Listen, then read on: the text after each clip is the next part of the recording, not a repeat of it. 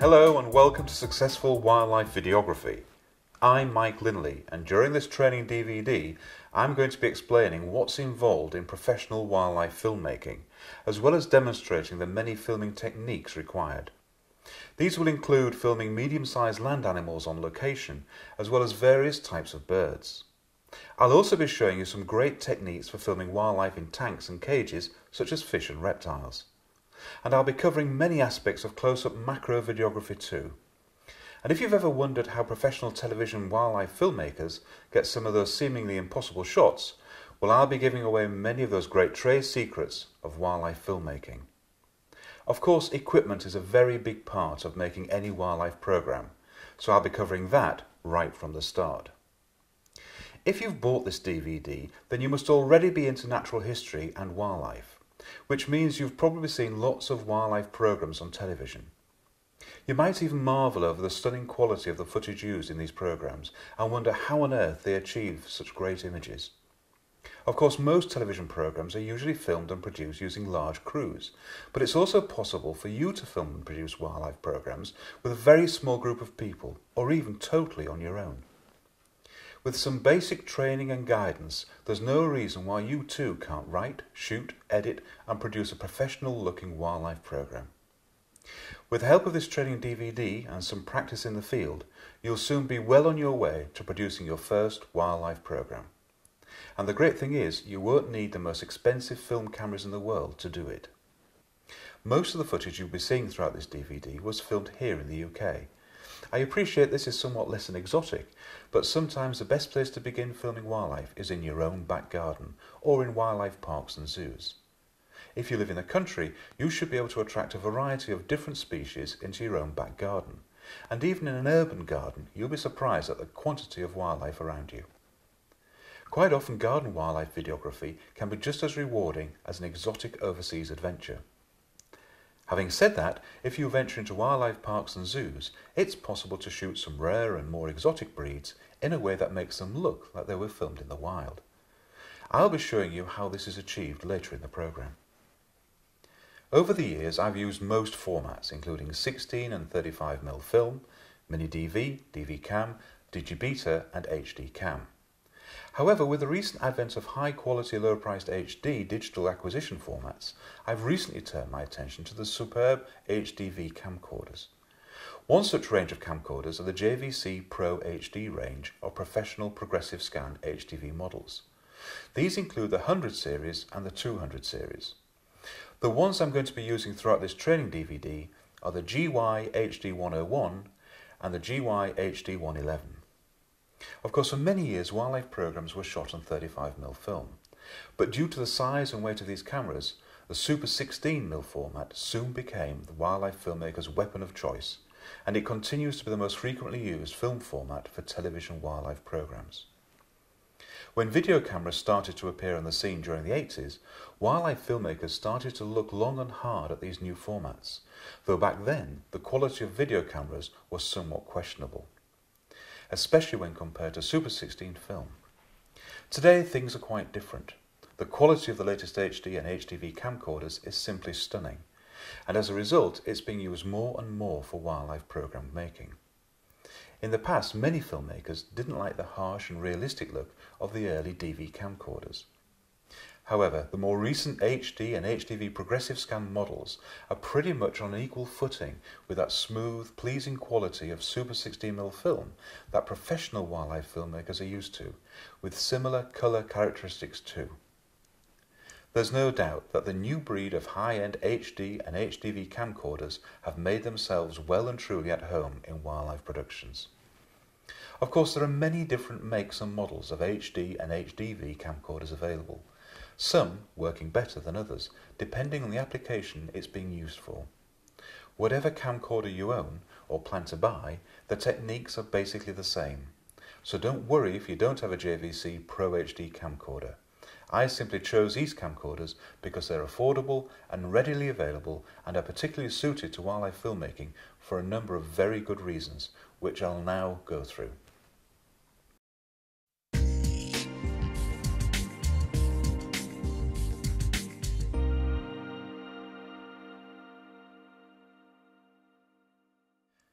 Firstly, they have professional 1/3 of an inch interchangeable lenses, so you can fit different focal length lenses made specifically for the ProHD range by both Canon and Fujinon.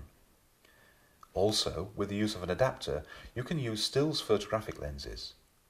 When using such adapters with stills photographic lenses, the focal length is increased by approximately 7 times. This is due to the difference in size between a 35mm frame and the CCD chips in camcorders such as these JVC models. This basically means if you use a 100 to 300mm stills photographic lens on the JVC with an adapter, you'll end up with a 700 to 2100mm zoom lens, which is fantastic for filming wildlife from a considerable distance away, as you'll be able to stay outside the animal's circle of fear, yet still fill the frame with the animal due to the massively increased focal length of the lens. Another good reason for using the JVC ProHD models is because they use the progressive HD1 variant of HDV as opposed to the interlaced HD2.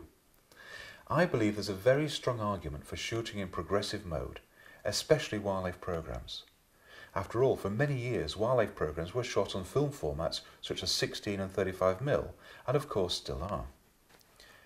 Shooting in progressive mode at 25 frames per second is going to give us that same filmic look of traditional wildlife documentaries.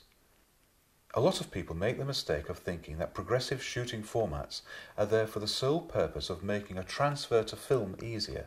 This is not the case. Of course, this is one advantage of shooting progressive, but there are many others.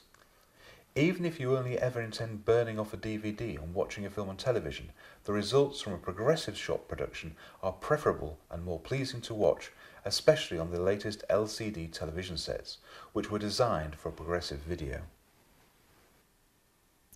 Well, the first thing I wanted to do was to give you a quick tour of the JVC camera so you can see for yourself why they're so well suited for making wildlife documentaries. First impressions are its build quality. It's very, very tough, ideally suited for work in and out of the field.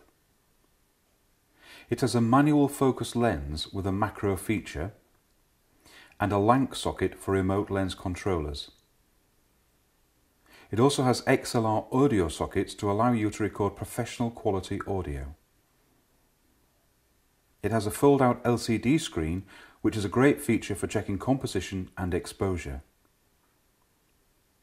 There's also a great focus assist mode to aid with focusing.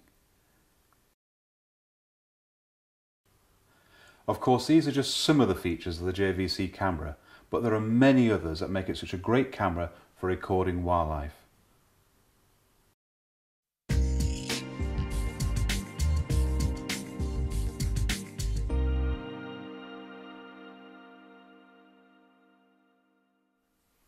Of course, you can't make a wildlife program with a camcorder alone. There are many other pieces of equipment that are essential to any professional wildlife production. Let's take a look at some of the equipment I'll be using throughout this program. As I've already explained, the JVC ProHD range of camcorders use an interchangeable lens system. The standard lens it comes with is a Fujinon 16x lens. This lens is ideal for wildlife shots that don't require long-range telephoto lenses, for example animals that are used to humans and not scared off or intimidated by us. This is often the case in wildlife parks and many general parks around Britain. When you're filming large friendly animals, you will appreciate the wide end of this lens.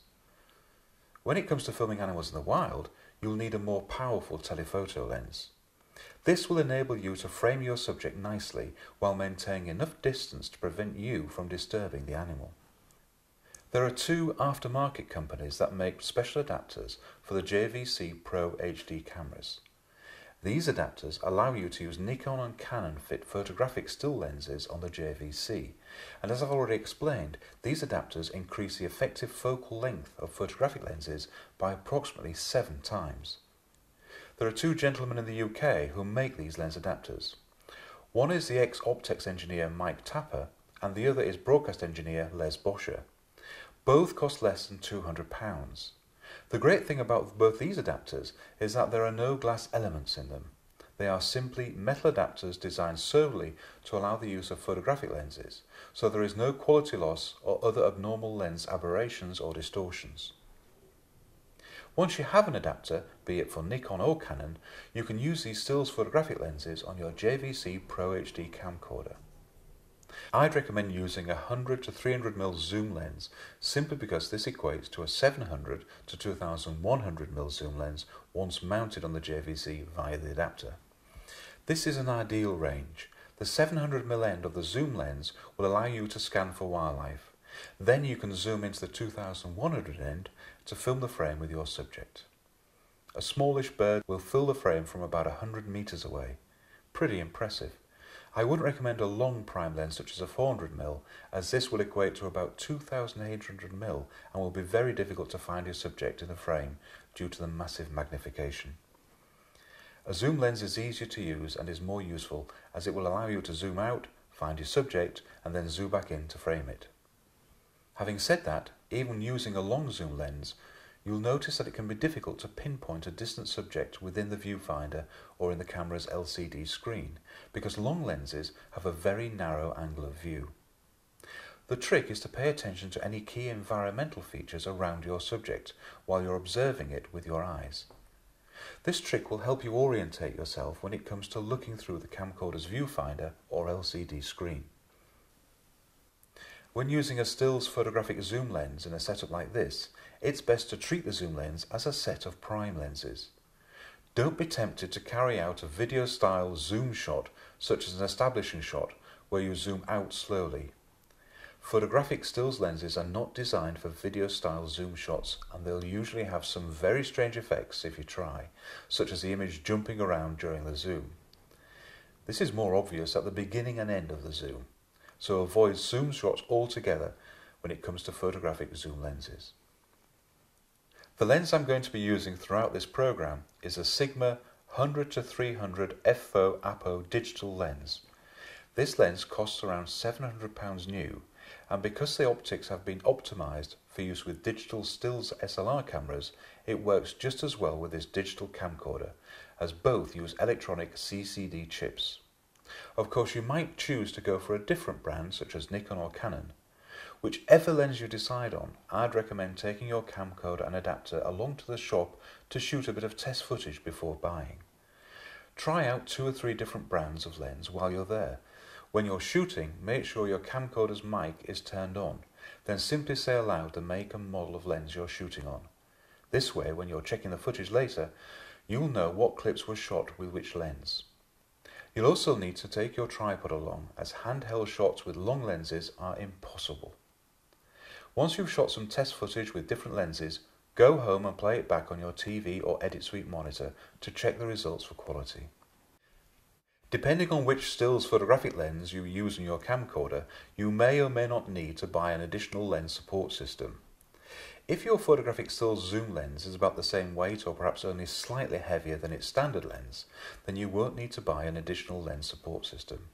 If, however, you buy a photographic lens that's considerably heavier, such as the Sigma one I'm using here, then you'll need to invest in a lens support system. If you use a heavy lens with no support system, the lens could have a tendency to droop down slightly, which could put extra strain on the camcorder's lens mount and body. The one I'm using here is made by a company called True Lens Services, who are based in the Midlands in England. This lens support system costs around £270 and it works like any standard matte box rail system by screwing into the camera's tripod bush.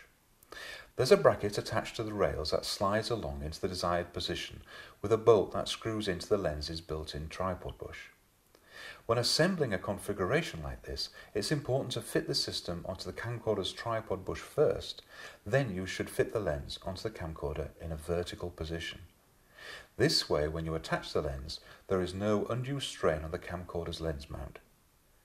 Keep the camera and lens in the vertical position. Slide the support bracket along the bars until it's level with the lens's tripod bush, then screw the bolt into place and secure it using the two locking wheel nuts. This will prevent the lens from drooping down and putting stress on the camcorder's lens mount when you tilt the camera back into a horizontal shooting position. Now the camcorder, mount and lens should be tightly locked together and ready for use in its more natural horizontal position.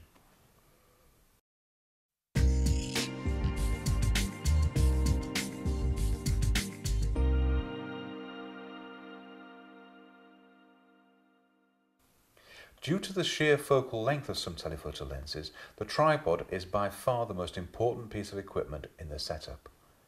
There's no way on earth that you could hold a camcorder when zoomed into 2100mm and expect to get steady shots. Not only will you need a tripod for filming wildlife, but you'll need a professional one with a professional fluid head. The same goes for the legs, which must be rock solid. Shaky camera work looks amateurish and is frustrating to watch, so it's important that you use a professional tripod to ensure smooth, steady shots. Don't be afraid to use locked off shots. These are shots where you lock the camera off on the tripod so it remains perfectly still. This will always be preferable to any shaky movements. Personally, I always use and recommend the Vinton Vision range of tripods for filming wildlife, simply because they're the only tripod maker in the world who use a perfect balance system, which is essential for wildlife filmmaking with long lenses. Also, the fluid heads have virtually no drift back, which means when you get to the end of a smooth pan, the head will stay there and won't creep back a few millimeters like many other cheaper branded tripods. The Vinton Vision heads are incredibly smooth and you have a huge amount of control over the amount of drag for the pan and tilt via the dials on the head. The same goes for the balancing. A perfectly balanced head means that you can tilt the head into any position, then take your hand off the pan handle and the head and camera will stay in that position as if by magic. The Vision range allows you to balance the camera in this way by adjusting the large perfect balance dial on the head. This dial is effectively dialing in more or less tension on an industrial strength spring inside the head. This spring forces the head back up to its horizontal position, and by adjusting the amount of tension on the spring, you can get the camera to stay in any tilted position without it drooping back or forth. The tripod legs are equally important. Top quality carbon or alloy legs are a must for long-range wildlife work. The legs must have no wind-up in them, or this could affect panning shots drastically, especially when zoomed in. Wind-up basically means that when you get to the end of a pan and stop, there's a minuscule amount of extra movement as the legs straighten out. Imagine for a second that your tripod legs were made of rubber and you locked off the head. If you try to pan, the legs would simply twist round each other, then when you let go of the pan handle, the legs would spring back into a straight position. Well, there is a tiny amount of this wind-up in lots of tripod legs. The cheaper the legs, the more wind-up. More expensive tripod legs have a lot less wind-up. The legs that come as standard with a Vision range, both carbon and alloy, have been engineered in such a way that they don't have any wind-up, so they're ideal for panning wildlife at long range. For wildlife work, you'll need these incredibly smooth actions and balancing capabilities of the head and the rigidness of the legs. A single-stage Vinton Vision 6 with alloy legs will cost you around £1,600, but you'll know where the extra money went when you use it. Also, I've had some of my Vision series tripods for many years. They've been stuck in swamps, dropped in lakes and rivers, used in the mud, as well as many other extreme environments, from sandy and blisteringly hot deserts to freezing Arctic conditions. Yet they continue to work flawlessly year in, year out. In an ideal world, all wildlife footage would be shot from a tripod, but this isn't always possible, especially if you're in a hurry to grab footage of an animal that you know won't be hanging around for very long. You should practice various techniques for holding your camcorder steady until you find one that suits you. This is easier with shoulder-mounted camcorders with standard non-telephoto lenses. If your subject is moving, such as birds in flight or a galloping horse, practice the technique of tracking them by moving the camera at the same speed as a subject. And don't forget to leave room in the frame for the animal to move into. This is known as the looking room.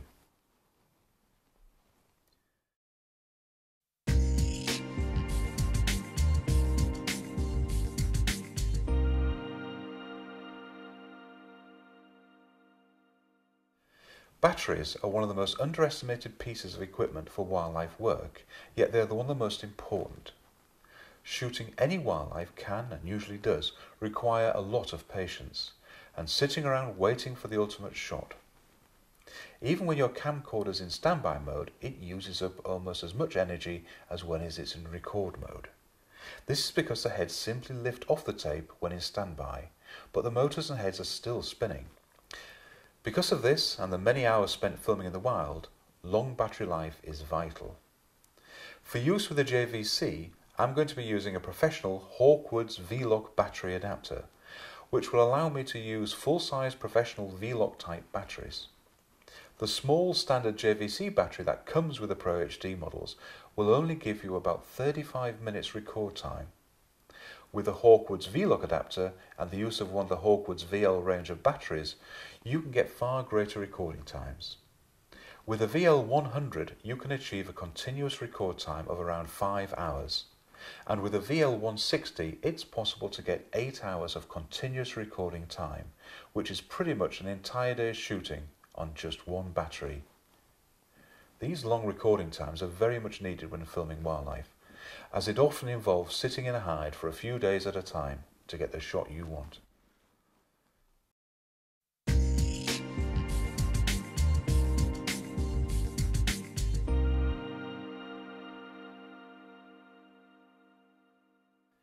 As any professional cameraman or sound recordist will tell you, the sound is just as important as the images.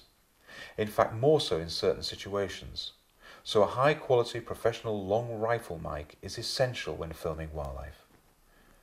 Whatever you do, don't be tempted to use a built-in microphone or the detachable microphone that came with your camcorder, as more often than not they can't record from long range and the quality of sound is often questionable. There are many excellent brands of microphones from companies such as Sony, Sennheiser, Bayer and Audio-Technica. The ones I'll be using throughout this DVD are both Audio-Technica models.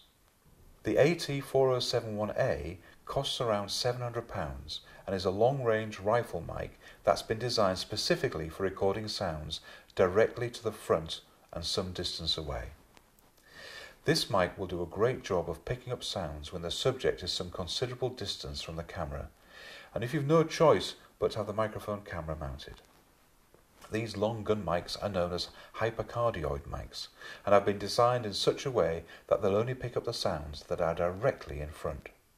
No sound is picked up from behind or to the sides, which makes them ideal for picking up animal sounds straight ahead whilst filtering out ambient noise that might be going on behind you and to the sides when you're filming. However, there's a limit to the effective range of these mics. Don't expect to pick up sounds of a deer tiptoeing through the undergrowth from 300 yards away. In these instances, you would use what's called Foley sound during post-production. I'll be talking more about this subject later in the program. The other Audio-Technica model is the AT897, which costs around £175. This is a short rifle mic that's more suited to picking up sounds that are much closer to the camera, such as garden wildlife or farm animals. I'll be using this mic when I'm much closer to the subjects I'm filming. Finally, if you intend using a presenter in your wildlife program, you'll need to invest in a lavalier mic like the one I'm wearing right now. These little mics are also known as tie clip mics, and they're designed to pick up close range sounds from just a few inches away. This is good as you don't want the mic to pick up sound from the other side of the room or when you're shooting outside on location. You'll only want your presenter's voice to be picked up. The sound quality you'll get from one of these tiny mics will be far better and a lot clearer than anything you could achieve with a boom mic that would have to be held out of shot and further away. The best type of lavalier mics to go for are the wireless ones. This means your presenter can walk around freely with no wires. The one I'm wearing is made by Sennheiser and it's called an EW112P system. It comes with a transmitter pack that's worn by the presenter and a receiver pack that's attached to the camera and plugged into its XLR socket. Both transmitter and receiver have a tiny aerial and have a range of about 100 meters. Because of this great range, they can also be used for recording close-up animal sounds by placing them next to a bird's nest or at the entrance of a burrow. Of course, shooting wildlife means shooting outdoors, so a high-quality microphone windshield will be required to eliminate any wind noise that the microphone would otherwise pick up. Keeping the fur brushed helps keep it fluffed up and more transparent to the audio. One of the best makers of such products is Rycote. These Rycote Softies are manufactured using only the finest acoustic materials, so they don't interfere with the sound quality. Because audio is such an important part of wildlife filmmaking, being able to monitor the audio that's been recorded to tape is vital. A professional set of enclosed headphones should be high on your shopping list. Enclosed headphones block out sound from the outside world, so you only hear what's being picked up by the microphone.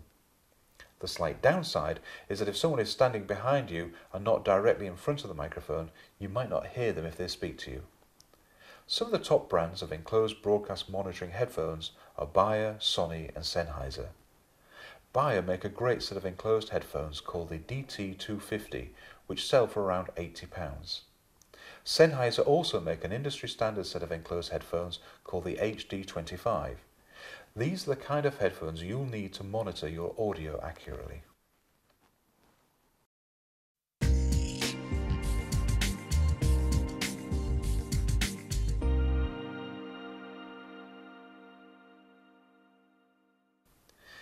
The matte box is by far the single most important piece of equipment you can buy to improve the quality of your footage. The matte box is quite often overlooked by many wildlife filmmakers who think the lens hood that came with their camcorder does the same thing. This couldn't be further from the truth. The sorry attempt for a lens shade that comes with most camcorders doesn't really count. To be effective, the shade needs to extend some distance in front of the front element of the lens and have a fully adjustable French flag across the top and preferably side flags too. Having an effective matte box lens shade is doubly important for wildlife videography, as lots of wildlife footage is often filmed from some distance away, so we need to control the light and haze effectively, or we could lose definition, contrast and colour saturation. Backlighting a subject using the sun in early morning or late in the afternoon is often the most flattering way of lighting the subject. In situations like this, a matte box fitted with a French flag is vital if you want to retain contrast and detail in your footage. The matte box should be very high up on your list of accessories for the following reasons. Your camcorder is designed to collect and control the reflected light entering its lens, and the matte box is probably the most practical and significant step towards controlling that light. Not only does the matte box shade the front element of the lens from stray shafts of light, but it also has a mechanism for attaching a variety of filters such as neutral density, polarizing, graduated, and many other various effects filters. A good quality matte box will be an indispensable addition to your equipment and will go a long way to improving the quality, contrast, colour saturation and definition of your footage. You could see the matte box as a kind of baseball cap for your lens. By keeping the sun out of its eyes, it will see everything with a lot more clarity and definition. The idea is to get the French flag on top of the matte box as close to the top edge of the image frame as possible, without it coming into frame, of course. To do this, put your index finger across the front edge of the flag between the tip and the first joint. Then move the flag down until the tip of your finger shows in the top of the frame in the viewfinder. It's important that your finger is in contact with the edge of the flag between its tip and first joint. Any less and you run the risk of the matte box cutting into the edge of the frame. Any more and you won't get the full light shading benefits it was designed for. Remember, when you change the focal length of the lens for another shot, you must also readjust the French flag in the same way as before. Quite often amateur filmmakers will set the flag, then zoom out for another shot and forget to readjust it. Then in the final shot they end up with the flag coming into frame where it looks like a widescreen letterbox effect across the top of the picture.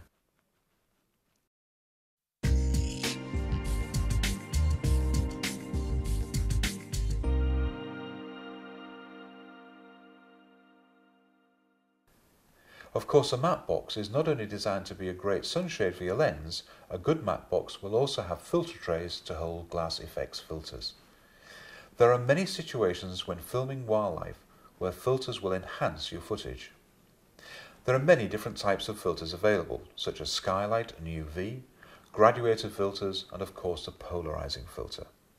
The filters I'm using on this DVD are made by Format.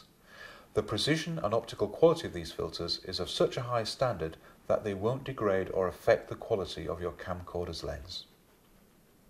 Neutral density filters won't be required if you're using a JVC camcorder like the ones I'm using, as they already have two built in. These are accessible via the filter switch on the side of the body. You'll find that many other camcorders like this will also have some built-in ND filters. ND filters are plain grey pieces of glass designed to absorb light entering the lens. You could almost think of them as sunglasses for your camera. ND filters don't affect the quality of light entering the lens, just the quantity. They're basically designed to help you get the exposure you want. For example, you might want an aperture setting of f4, but the bright sunlight is forcing you to use f8. By switching in one of the ND filters, you can reduce the light entering the lens by a few f-stops, and this will allow you to control your exposure and depth of field more accurately. Another filter you should have in your kit is a polarizer. Light bounces around in all kinds of directions, and this can cause reflections in water and on the leaves of plants and trees. A polarizing filter is the only way to eliminate or reduce these reflections. In order to do this, the filter must be rotated until the maximum reduction of unwanted reflection has been achieved. A polarizing filter can make the difference between just okay footage and stunning footage. The polarizer has the most dramatic effect for scenes including sky, water, vegetation such as flowers and trees.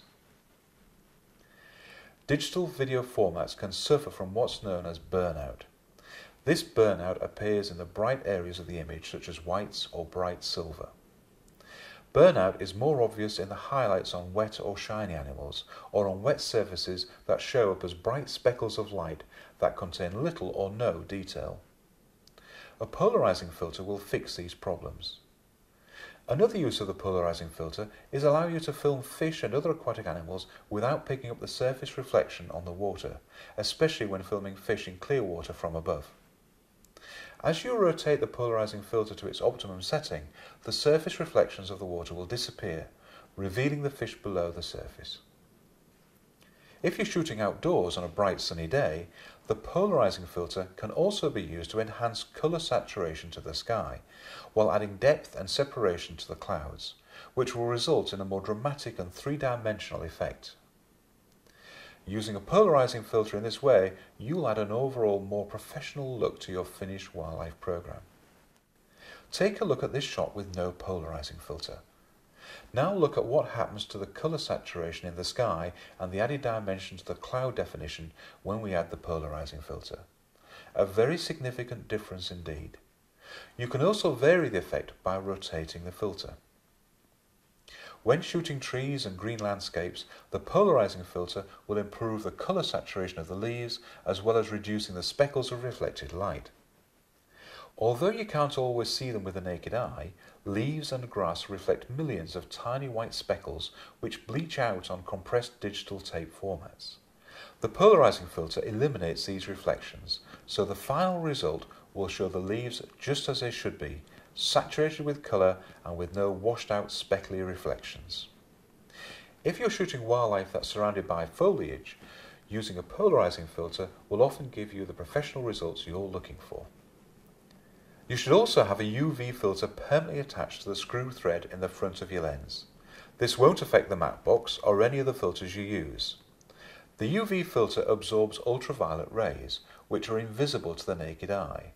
But on a clear day, these rays will produce a bluish-green colour cast on foliage when shooting animals during the day. The UV filter will also protect your camcorder's CCD chips from damaging UV rays, as well as protecting the front element of your lens from scratches. It's much cheaper to replace a scratched UV filter than it is to replace the front element of an expensive lens or sun-damaged CCD chip. Then there are graduated filters.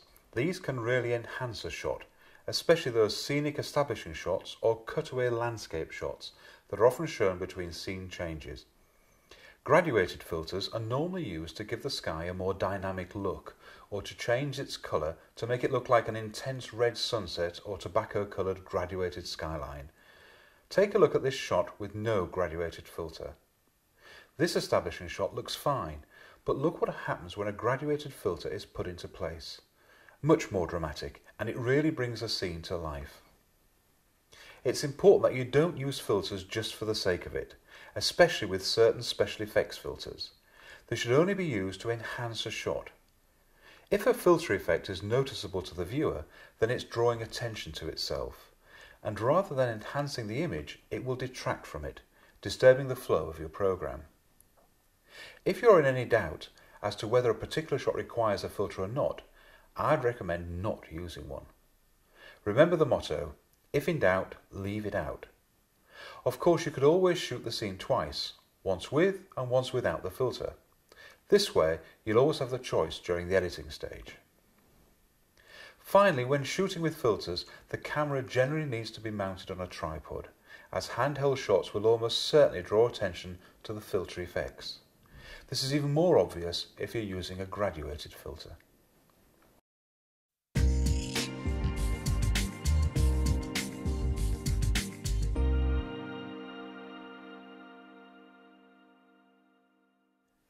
Of course, we all have to use tapes when making programs, but which one should we use? For me, the answer to this question is quite simple. I'd always recommend using the best possible quality tape made by the same manufacturer of your camcorder. In this instance, that would be the JVC DV63 ProHD tapes. It's possible that incompatibility issues can occur when using tapes by other manufacturers. These issues can include clogged or dirty heads, as well as other parts of the tape drive mechanism, which may in turn cause dropouts and other artifacts. It's also possible that the tapes can become worn out quite fast or even damaged, so stick to the best quality tapes made by the same company that makes your camcorder and don't skimp on the price. It's simply not worth risking your priceless footage by trying to save a few pounds.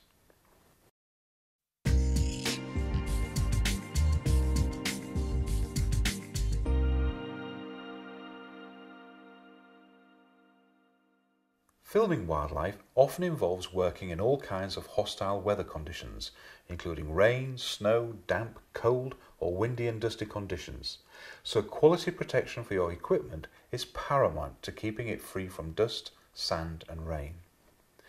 There are many different manufacturers of equipment cases. The ones I'm using are made by Kata. Cases like these are made from tough materials and are made specifically to protect your equipment from the worst weather conditions, as well as the usual knocks that they might endure while shooting on expeditions. You can even be resourceful by using other containers to protect your equipment. I've bought a range of different sized tough plastic tubs from my local office supply store to keep lots of smaller pieces of equipment such as lenses, microphones, cables, tapes and batteries, and small macro and underwater equipment. Of course, a camera bag will only protect your camera when it's packed away inside. For those times when I'm shooting outside in the rain, I use a rain cover. Rain covers are designed to keep the elements off your camcorder whilst leaving plenty of room inside for you to control the camcorder effectively.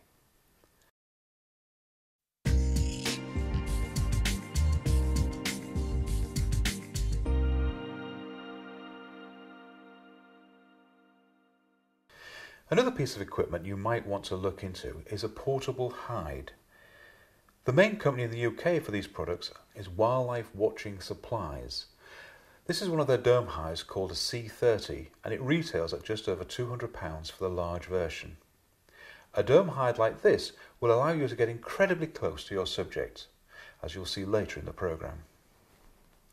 Well, that's all the main equipment that I'm going to be using. Now let's take a look at how I'm going to be using it.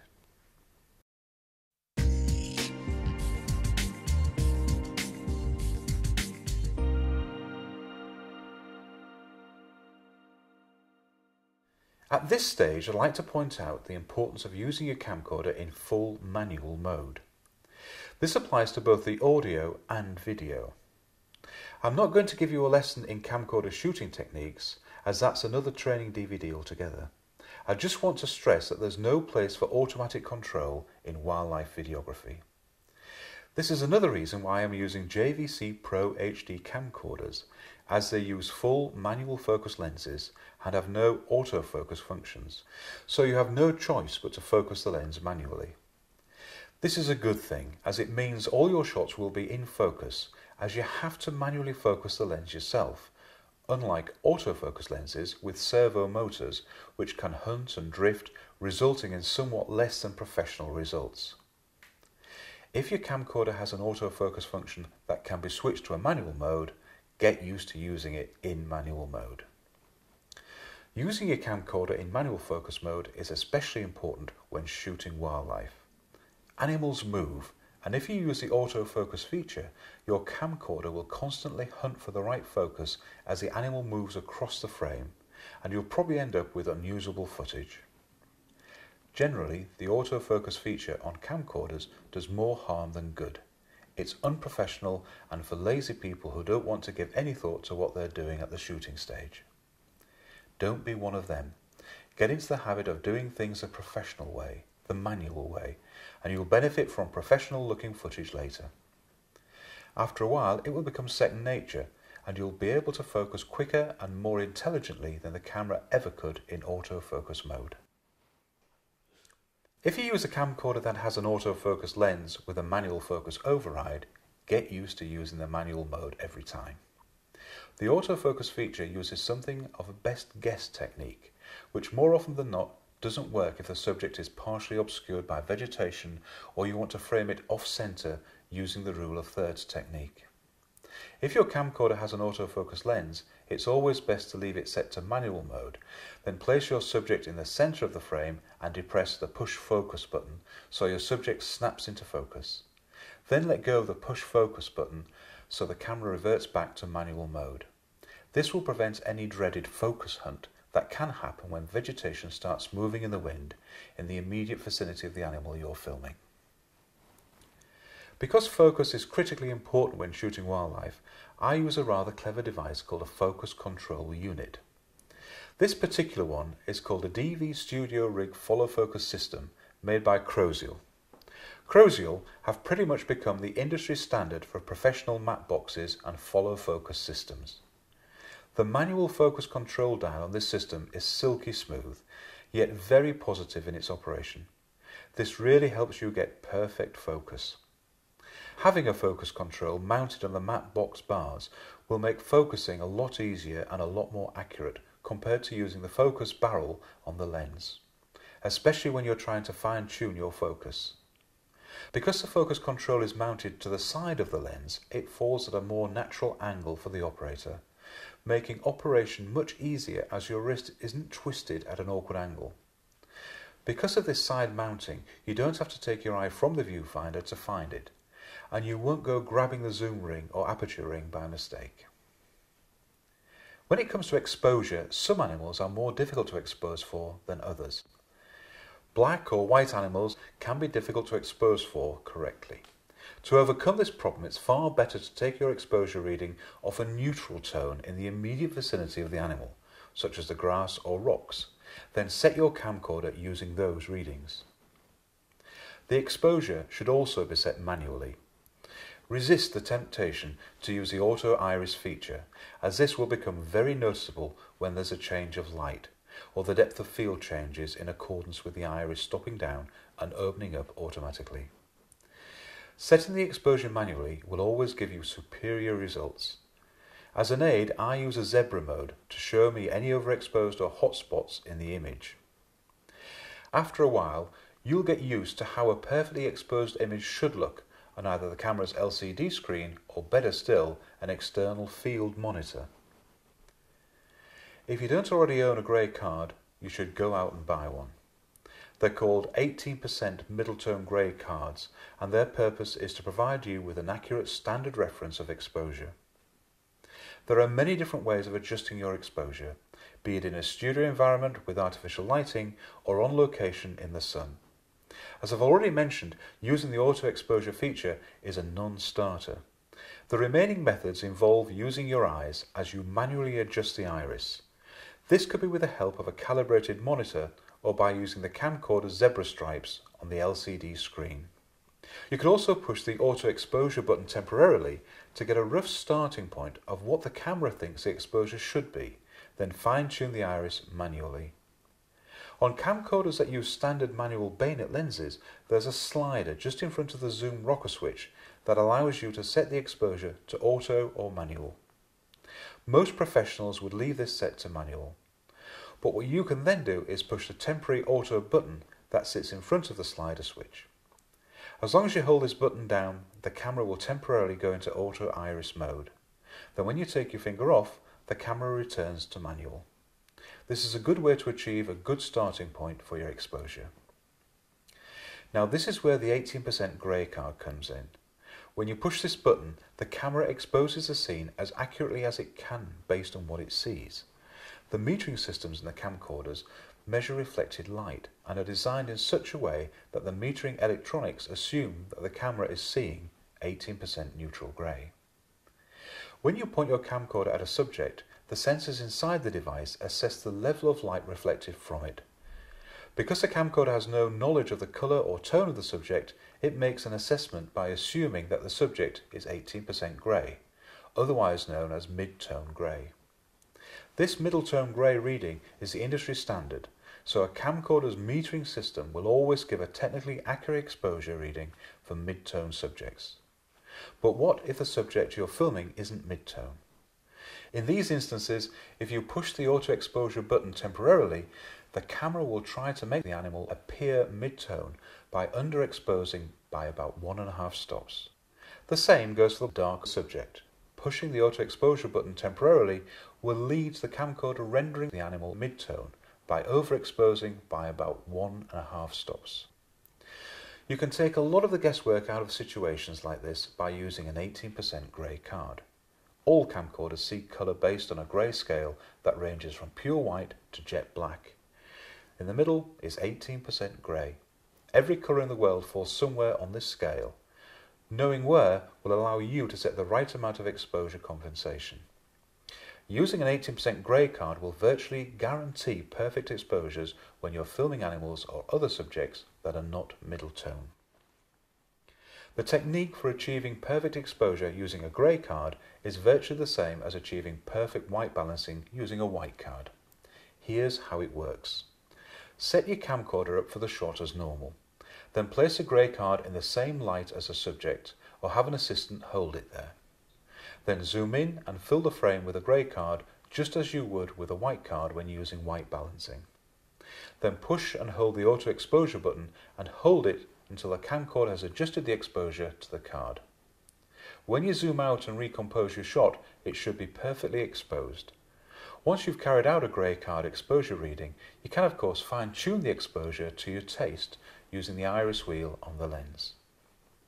You can also record 2 short clips, one with the grey card filling the frame, then zoom out of it to include the card and some of the scene and record that too.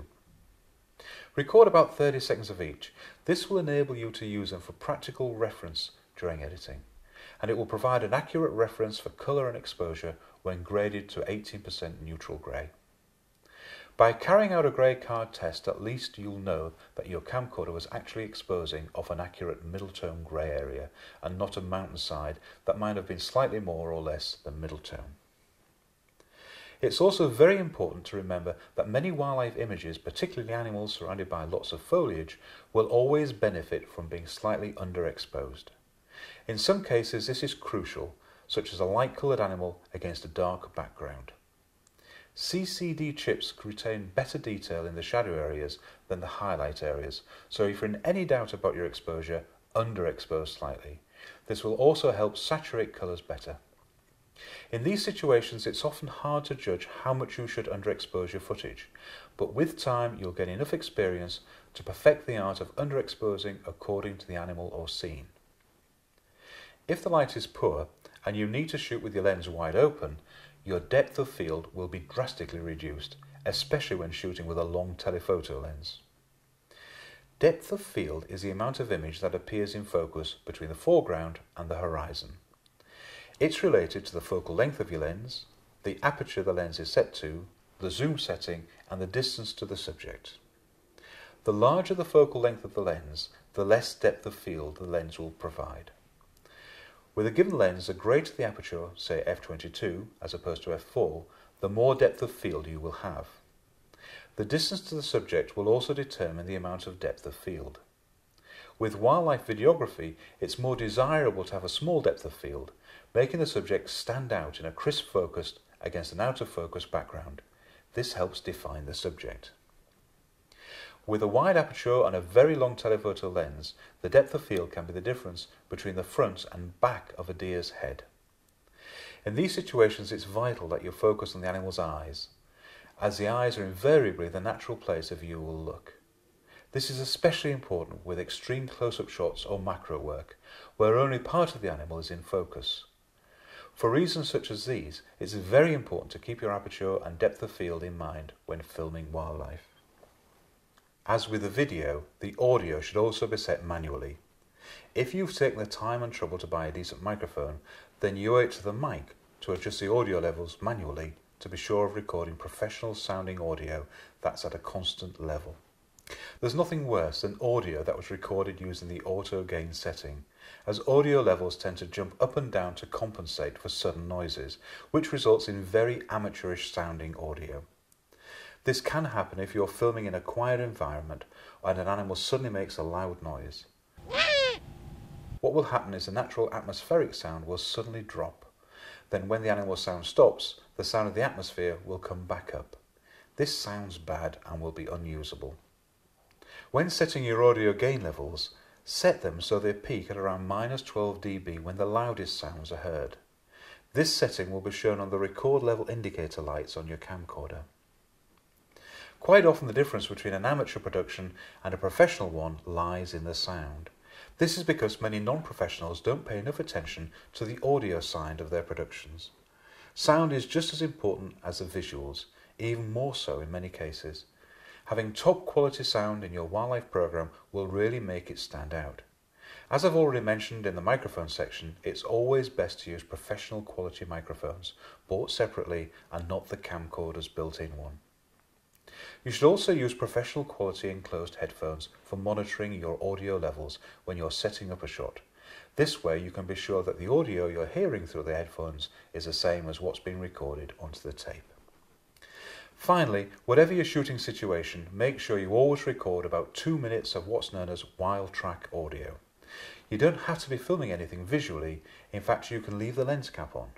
Simply wait until there are no aeroplanes flying overhead or any other unnatural sounds such as cars or people, then press the record button and stand perfectly still and keep quiet for about 2 minutes while you record the natural atmosphere.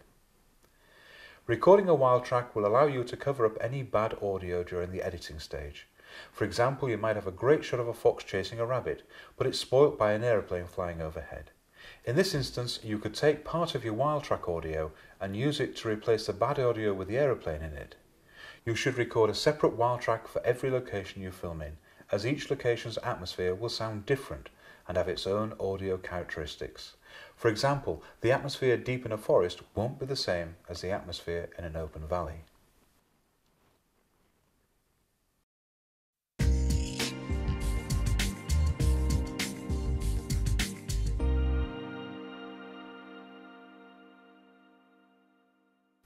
One of the most important things about filming wildlife is composition. It's possible to shoot footage that's technically perfect with regards to focus and exposure, but it will still look unprofessional if the composition is all wrong. There are a number of rules that need to be followed if you want your footage to look totally professional. Composition is a very subjective thing, but I would always say that it's good to know the rules, so when you're breaking them, you're doing so by creative design. Many beginner filmmakers simply place a subject they're filming bang in the middle of the frame. While this may seem like an obvious choice, it's not always the best position. If you follow the rule of thirds system, you'll rarely have a badly composed shot. The rule of thirds will ensure artistic and professional looking shots every time. Following this rule is fairly straightforward. Simply divide the picture up into thirds, both horizontally and vertically, then place your subject on one of the 4 cross sections. Only you will know which of the 4 cross sections to place the subject on, but you'll soon get an eye for what looks right. Always leave looking room in front of the subject. If the animal is looking from left to right, you would place it on one of the 2 cross sections on the left side of the frame. This gives the animal room in the frame to look into, which is more pleasing and comfortable to watch in the final program. The same rules apply for animals that are walking or swimming. Make sure you leave walking room for the animal to move into when panning a moving animal. For establishing landscape shots, try placing the horizon on one of the 2 horizontal lines. If there's a lot of subject matter in the ground, then place the horizon on the top line. If, on the other hand, there's more interesting subject matter in the top half of the frame, such as a nice cloud formation or sunset, then place the horizon on the bottom line. You'll be amazed at how pleasing your footage will look using the rule of thirds. However, don't be afraid to break the rule of thirds if you feel the shot would be better or more artistic. As I've mentioned already, if your subject is moving, such as a flying bird or running fox, it's better to put more space in front of the animal than behind it. This makes it appear that the subject is running towards something rather than running away from something. However, if an animal is genuinely running away from a predator, then leaving more room in the frame behind the animal could work better, as this will give the impression that the animal is being chased. The rule of thirds can also be broken when filming small objects such as insects. In these instances, think close-up and fill the frame with a subject. In extreme close-up situations like this, it's the detail on the insect that your viewers will be interested in. When it comes to camera angles, the most important rule is to be on the same eye line as the animal you're filming. This means that your camcorder should be on the same level as the animal's eyes. If you're filming a medium-sized animal such as a deer or a lion, filming from about waist height from a tripod will roughly be on a level with the animal's eyes. If, however, you're filming a smaller animal, you would need to mount your camera virtually on the ground with a lens just a few inches above the grass. Also, looking up at an animal will always be better than a shot that looks down. However, this will make the animal appear more dominant. Next, there's a point of view shot, usually abbreviated to POV. They're called POV shots because they're taken from the point of view of the animal that you're filming. For example, if you've just filmed a fox running through some long grass, you could then go over to the grass and hold your camcorder low to the ground at the same level as a fox, and then hit the record button and run through the grass as if your camcorder was the fox. When you cut away from the footage of the fox to the footage you shot with your camcorder running through the grass, it will appear to the viewer that they're seeing life through the fox's eyes as it runs. When you're recording POV shots like this, remember to set your lens to its widest setting, which will allow you to keep more of the picture in focus whilst keeping the jerkiness to a minimum. But don't worry about a little bit of jerkiness as you run, because this will make your footage more realistic.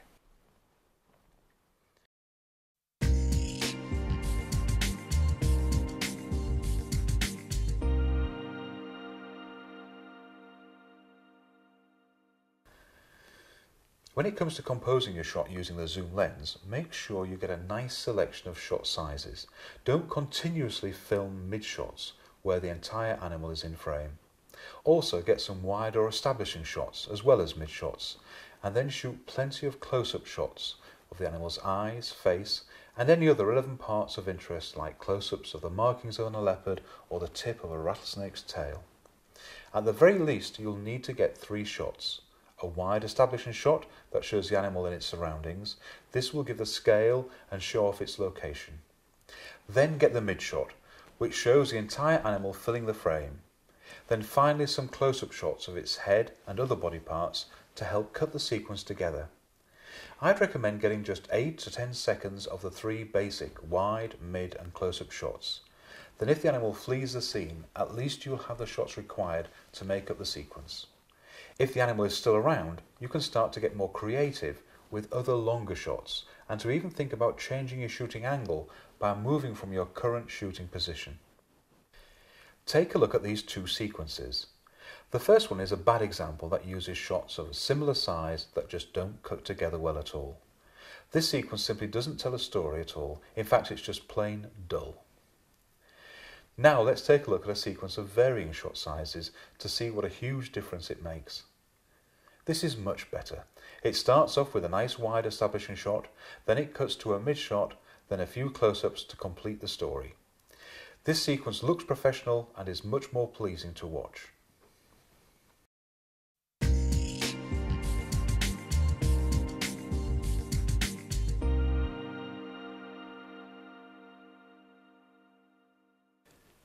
Most people seem to like shots where there's a combination of 3 animals of the same species in frame.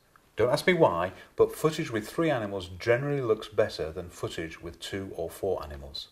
For example, 3 geese flying in the shape of the letter V, or 3 lions walking along next to each other. Also, try to capture those moments where 2 or more animals are doing exactly the same thing, such as a couple of zebras drinking water, or some animals with their heads all turned in the same direction.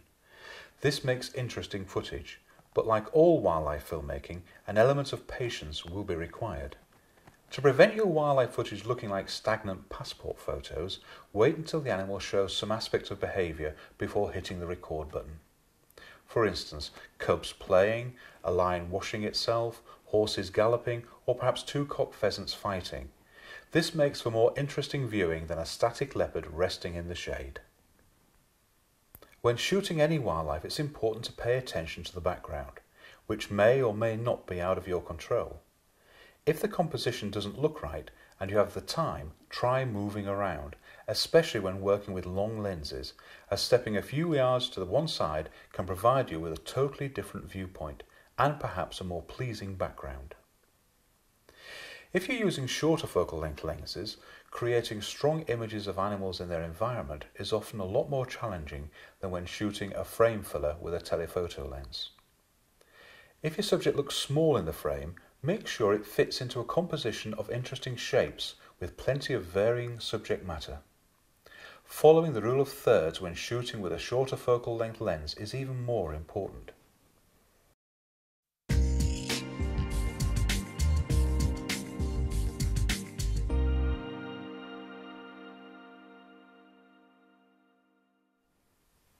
Panning shots can often make nice cutaways of landscapes and other interesting subjects. You'll also need to pan animals as they move. When carrying out a panning shot, keep it slow and very smooth, unless it's a running cheetah, in which case you'll have to pan as fast as the animal is running. And remember about walking room. Leave plenty of room for the animal to walk or to run into when you compose a shot. It's also good practice to pan the animal for a while, then when you're ready to end the shot, simply stop panning and allow the animal to walk out of frame, leaving just the landscape in shot.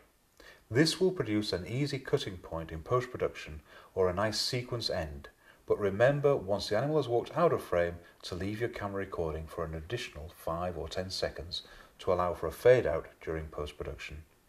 These extra seconds are known as handles. If it's a panning shot of a landscape to be used for an establishing shot, do a couple of dry runs of the pan first to practice the speed and start and finish points. Then once you're confident you can pull the shot off, hit the record button and go for a take. When panning scenic landscape shots, it's important to remember that the first and last frame of the pan must hold up on their own. You have to imagine that the image in the viewfinder at the beginning of the pan will make a nice still photo in its own right. The same applies for the image in the viewfinder when you get to the end of the pan. What happens during the pan is not as important, as long as you start and stop on something of interest, and to hold the shot at each end for 5 seconds or so to give the viewer a chance to absorb them, as well as leaving you enough handle for editing. When it comes to zoom shots, try and avoid them. Most professionals don't use zoom shots. Instead, they use tracks, but this isn't always possible when filming wildlife. There are a few exceptions, such as an establishing shot, but keep it slow and smooth. For pans and tilts, keep them slow, smooth, and at a constant speed so they don't detract from the subject you're filming. It's vital that your pans don't speed up, slow down, or fluctuate during the pan. Keep the speed absolutely constant throughout. The speed and smoothness is even more important if you're shooting in progressive mode. If you pan too fast, your footage will take on a juddering effect. This is the nature of progressive, just as it is with film formats shooting at 24 or 25 frames per second.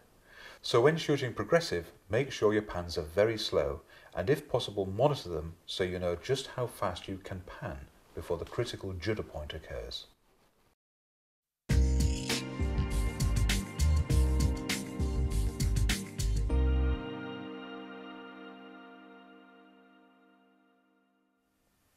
Before you consider going out to shoot any footage, you should have a well-prepared plan of action.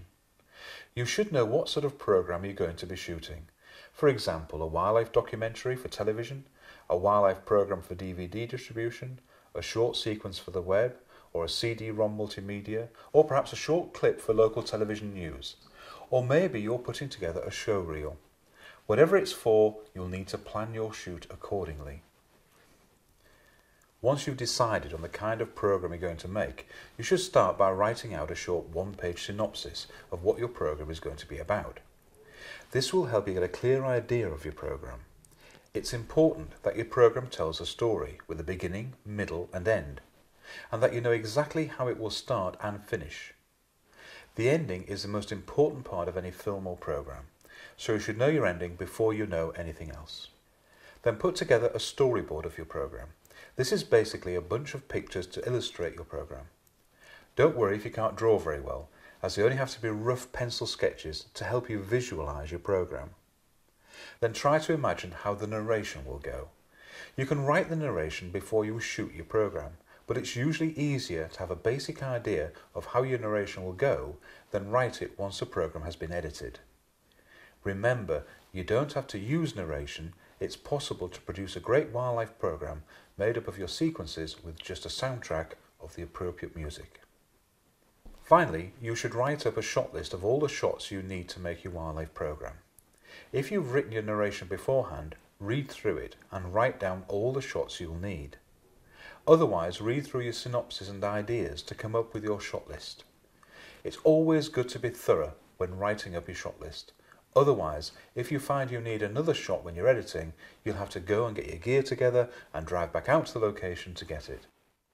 Because this might not always be possible, it's always best to try and get every single shot during the original filming stages. Many wildlife videographers like to film animals just for the fun of it, but you might want to take it to the next step by producing a completed wildlife film or documentary. If this is the case, you're going to have to plan things more carefully. Most professionally produced wildlife programs that you'll see on television are split up into 4 basic stages: conception, pre-production, production, and then finally post-production. The conception is basically the idea for the film. What's it going to be about, the style of the film, and the basic topics it's going to cover, and the premise of its storyline. The pre-production stage is where you research the subjects of your film, the various locations where you're going to film it, the costs involved, any additional help you might need, and of course, to write the script or shot list. Next comes the production process. This is where you go out and shoot all the shots on your shot list and any of the footage that you need. You'll also record any sound needed at this point, including wild tracks and other audio that you might need for editing. The final stage is post-production. This is where you edit the footage together into sequences, add sound, narration, graphics and titles, and then finally author it to DVD or output it to a format such as Digibeta, ready for distribution or broadcast. Once you've decided what your wildlife film is going to be about, you'll have to plan the shots carefully and to shoot all the footage you will need to edit nice storytelling sequences together. If it's your first attempt at making a complete wildlife film, don't try anything too ambitious, such as a story of 2 Siberian snow tigers as they raise their cubs. Instead, make a film based on a subject that will be easier to film, such as the story of a badger that visits your backyard each night, or the woodpecker that's nesting in a tree at the bottom of your garden. Whatever you base your film on, try and add some drama to make it more interesting for the viewer. Perhaps the bird stops visiting for a few days, which could be very worrying. Then it eventually shows up with its mate. Drama and suspense like this will always make your program more watchable and interesting. Concentrating on a wildlife-orientated project will give you the opportunity to involve other people in your film, which can make for a very good wildlife documentary. A good example of this could be based at a local nature reserve where the staff are landscaping a small stretch along the side of a lake in an attempt to attract more kingfishers. There's a good chance they won't mind being filmed and interviewed while the work goes on. This could tell the story of how they made this short stretch of lake bank more appealing to kingfishers by adding height to the bank's edge and planting trees along the edges so there are branches for the kingfishers to perch on while they scan the water for fish. At the end, you could film some of the kingfishers and shoot some interviews with the nature reserve staff that were involved in the project. Projects such as this will be good experience as you learn about the entire wildlife filmmaking process from conception to completion. It's very important to shoot a wide variety of shots that you can edit into a series of sequences during post-production. These sequences will build up to tell the story of your wildlife program. Getting a mixed bag of shots that will cut together well is vital to the ingredients of a successful wildlife program. So it's important to resist the temptation to simply hit the record button and record continuously just because there's something there worth filming. Instead, think carefully about your shots and composition by filming between 10 and 15 seconds in one shot size, then recompose the shot by zooming in or out, then record another 10 to 15 seconds and so on, making sure you stop recording while you recompose your shot. By doing this, you'll have to think about your angles and composition, which will lead to better footage that will be a lot easier to edit together than one very long 15-minute clip of chaotic footage. So remember to think very carefully about each shot before hitting the record button, unless of course something amazing is happening, in which case keep your camcorder rolling to catch all the action. Planning your shots carefully will lead to better quality footage, and because your shooting ratio of usable to unusable footage will be lower, editing will be much easier and less time consuming.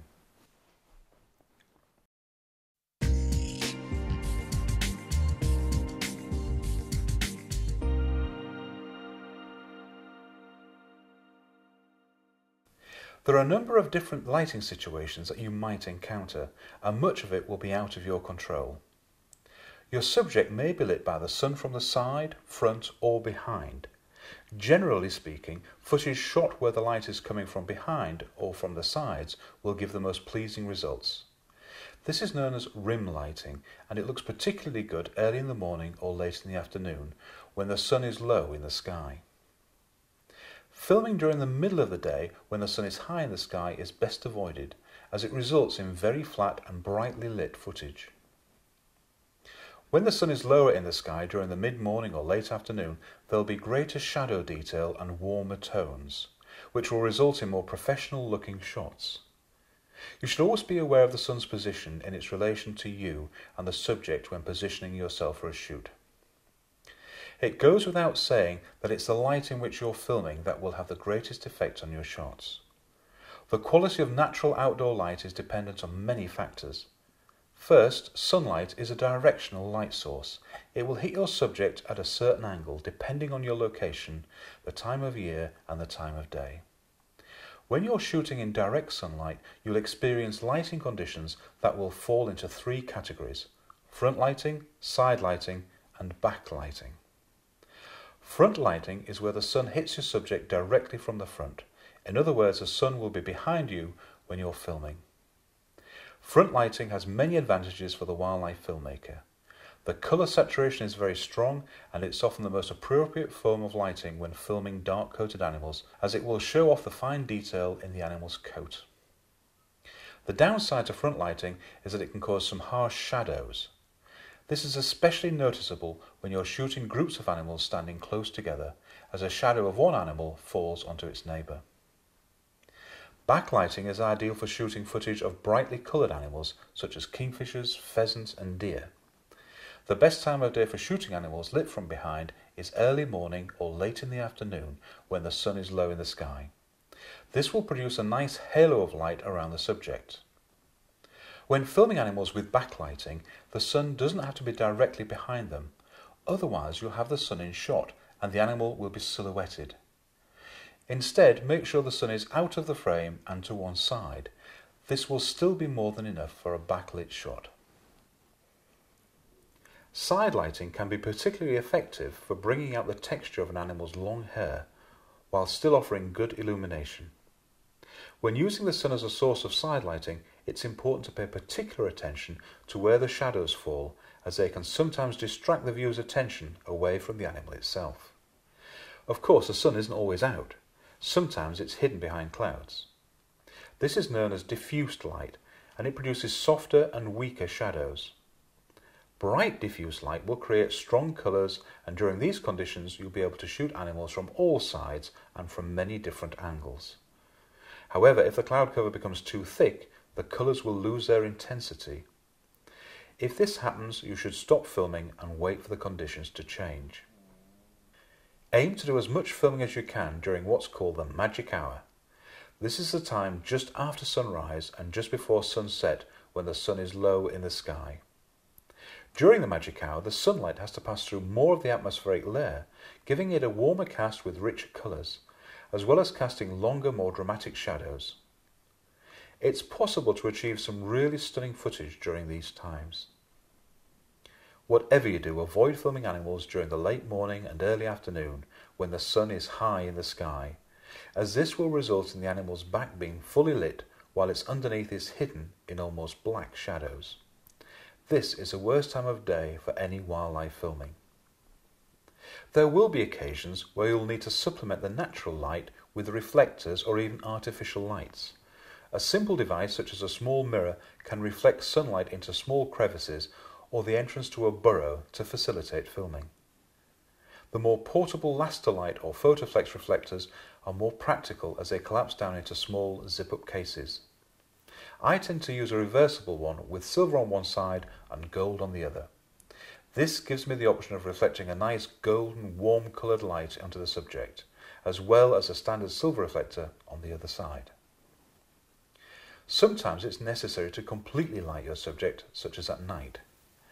Modern digital camcorders have very sensitive chips, so even a household torch can provide sufficient lighting levels to illuminate a small scene such as frogs or insects, or even animal behaviour inside burrows, where it's important to keep the light levels low so as not to disturb the animals. For macro work, it's often necessary to use cold light such as fibre optics.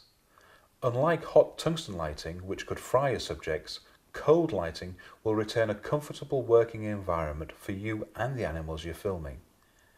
In the case of endoscopes, many of these are self-illuminating with a fibre optic shaft running parallel to the optical shaft within the device.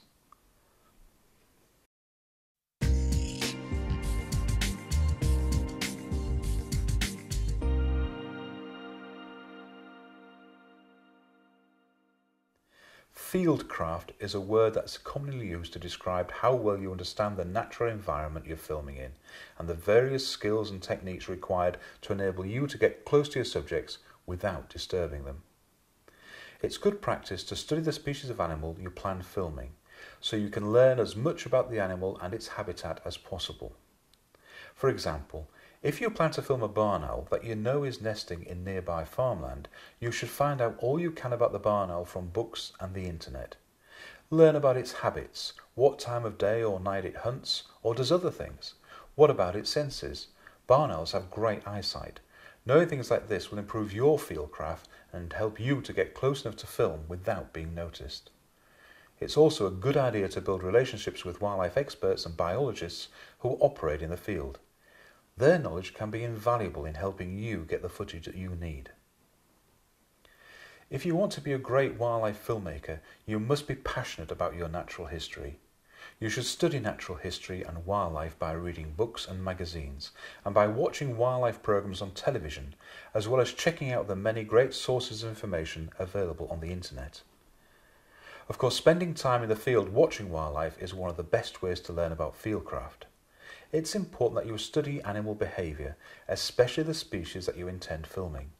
You should invest in a decent pair of binoculars and spend time in the field watching wildlife for long periods, making notes of animal behaviour.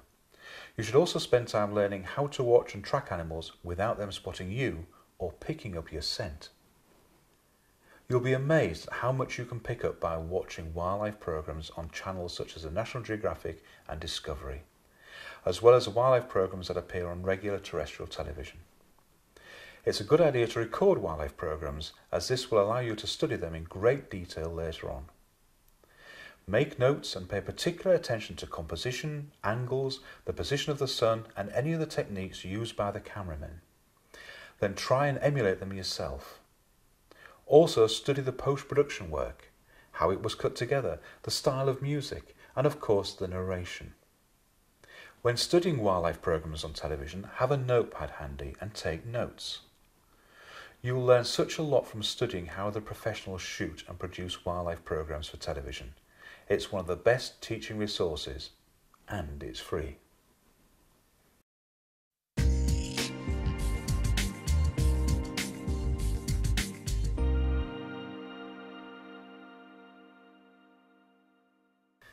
It's very important to understand the behaviour of the animals you're trying to film. By understanding their behaviour, you'll have a much better chance of finding them, and you'll also be able to predict their actions. If you have time, walk around for a day or two with a pair of binoculars so you can learn about the animal's behaviour. If you want to film deer, for example, then it would help if you knew where to look for them at any given time of day. In the early morning, you'll find them on the edges of the woodland areas, but during the day they tend to stay deep in the woods. You must also make sure you stand downwind from deer so they don't pick up your scent, and remain quiet and still and wear camouflage clothing or use a hide. Read up and do a lot of extra research on animal behaviour to educate yourself on the different kinds of terrain that various animals prefer. You can combine this knowledge with an ecozone map of the area you intend filming in, and use this extra input to plan your shoot. This might sound like long and tedious research, but I guarantee you'll stand more chance of seeing the animal species you want to film if you have a good understanding of where they're most likely to be. It also helps if you know the terrain you're travelling through. If I'm visiting a park for the very first time, I always read up on it via the park's internet website. This research helps you to gain better understanding of the park's layout and where the animals are at any given time of day. Also, if the park's website has a forum, you can learn from other forum posters where the best spots are. It's also worth spending time talking to the local people and park staff who will know the area and wildlife well. It's so important to know your location before you venture out to start filming, as an unplanned and unresearched day out will usually be an unsuccessful one. It's very easy to get carried away when filming wildlife to get the shot that you want. You might be tempted to purposely disturb a sleeping lion. Let's be honest, a sleeping lion's hardly an interesting subject to film. However, this is the wrong approach, and it can be dangerous, so never interfere with an animal's natural behaviour when filming. Your mere presence can often cause a disturbance in the wild, so try and keep your filming low-key, especially when dealing with nestling birds and young animals.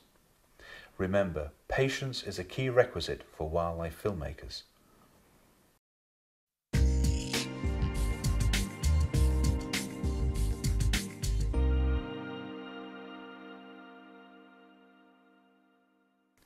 In the wild, all animals have a space around them that's known as the circle of fear. And if you enter that circle, they'll be inclined to either flee or fight. Unfortunately, when filming wildlife, you often have to enter the circle of fear in order to achieve frame-filling footage. Getting within the circle is the name of the game, and understanding animal behaviour is the key.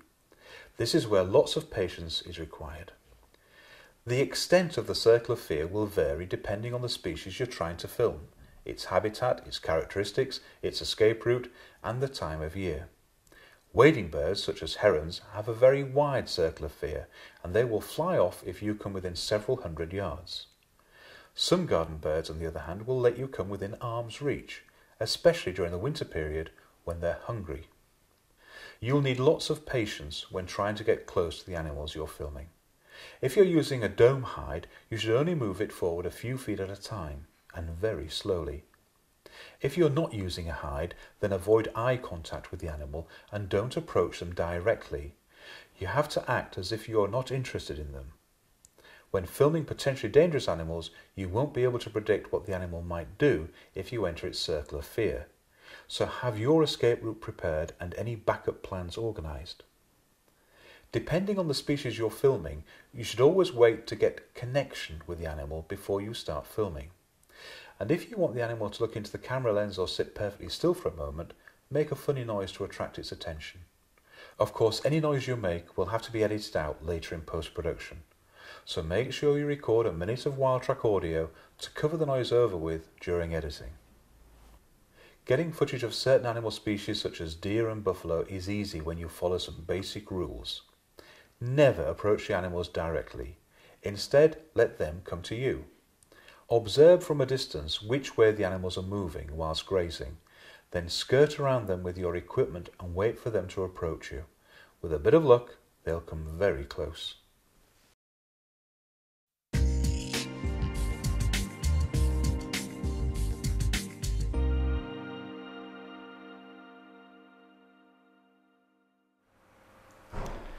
Well, now we're going to be taking a look at doing some macro work. And the beauty of this is that because you're working with small animals in a small area, you can do this just about anywhere. You can do it in the office, in your living room, in your garage. And if I'm travelling around abroad, I often use a hotel ensuite bathroom.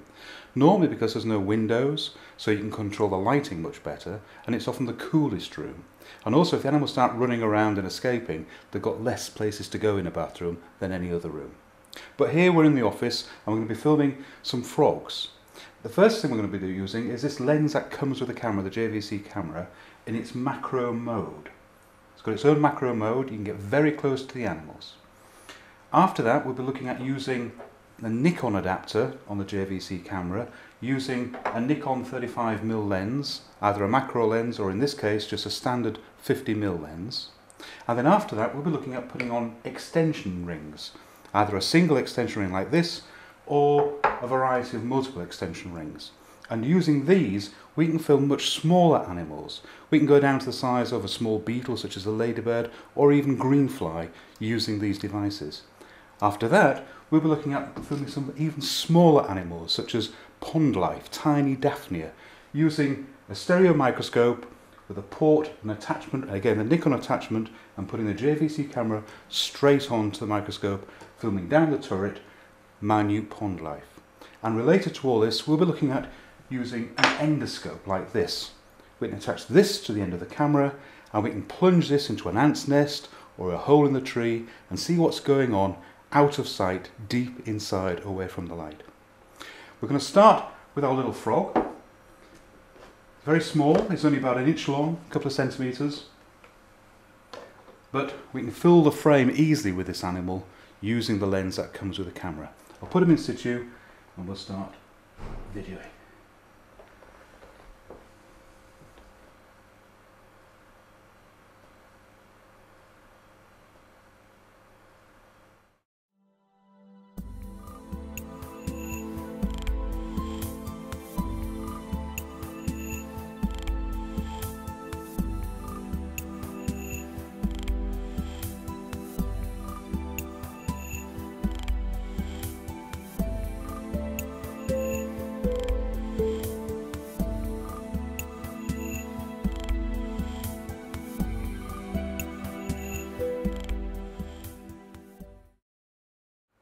Right, well the setup we've got here is the Nikon 50mm standard lens attached to a 36mm extension tube attached to the Nikon adapter straight onto the camera.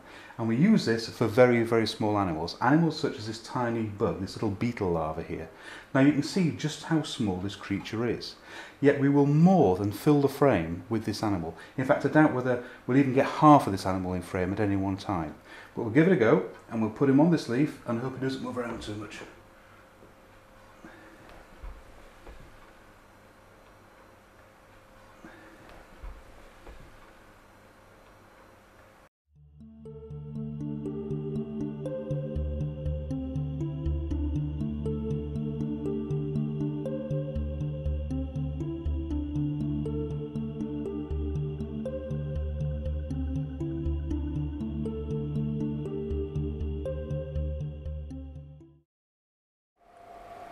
Well, here we've attached an endoscope to the camera.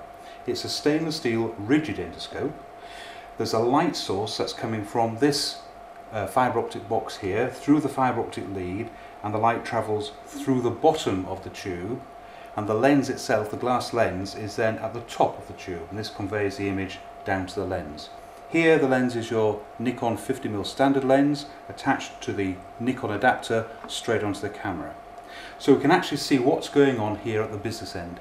Now you can thrust this into ants' nests, even underwater, and in this case we're going to put it into this hole in this log and see what's going on hidden inside the log.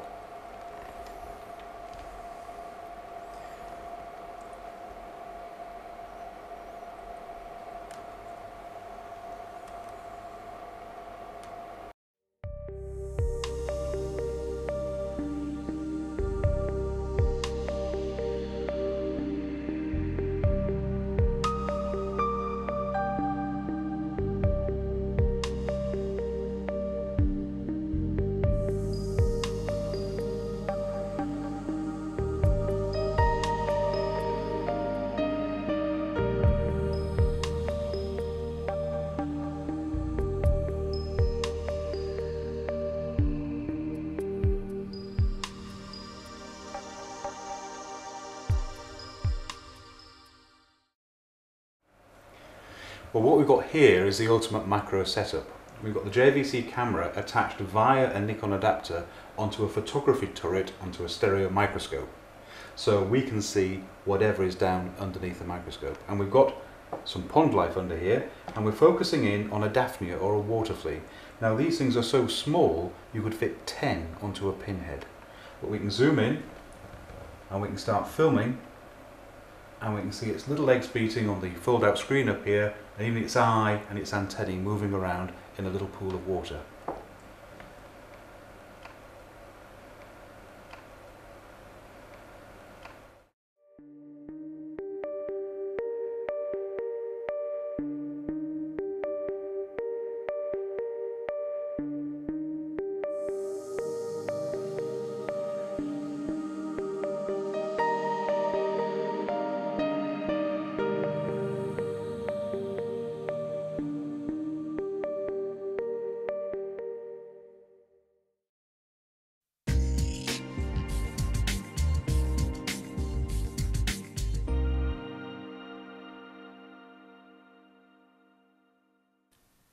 One of the most important elements of wildlife filmmaking is your safety, so don't put yourself in any danger.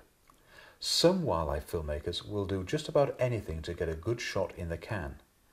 It's better to rely on experts for specific advice on any potentially dangerous filming situations such as ropes, caving and climbing. And if you're working alone, always tell someone where you're going and what you're doing. Once at the location, be observant and look out for warning notices, and always ask permission before venturing onto private land. It's important to understand the subtle body language of potentially dangerous animals. For example, if a moose turns and points its antlers in your direction, you should back off immediately. If you're approached by horses with their ears laid back against their heads, you should move away. Or if cattle are stamping their hooves, you should be cautious. It's important that you learn subtle body language indications like these when filming potentially dangerous animals. Another very important point to remember is to never cut off an animal's escape route, for their safety and your own. If an animal has no other way of escaping except straight past you, that's probably what it will do. Depending on the species you intend filming, you should take someone with you who can act as a lookout for potential danger while you're busy filming.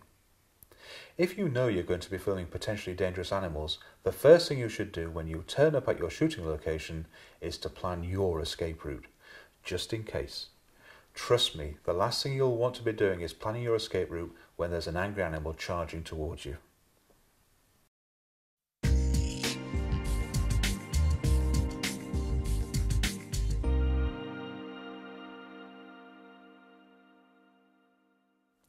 Another very important consideration for those who are new to wildlife filmmaking is ethics. It's important to understand that the welfare of the animal is more important than you getting the shot that you want. As a wildlife filmmaker, you have a responsibility to ensure that nothing you do is in any way cruel to the animal you're filming, and you don't have any detrimental effect on the ecosystem you're working in. The Filmmakers for Conservation group have put together a set of guidelines that you should read. These can be found in the bonus material section of this DVD. Finally, in some countries, there are legal restrictions on approaching animals at certain times of the year. These laws and regulations must be obeyed no matter what. In the UK, for instance, rare birds must not be approached or disturbed near their nest, unless you've obtained a license to do so first.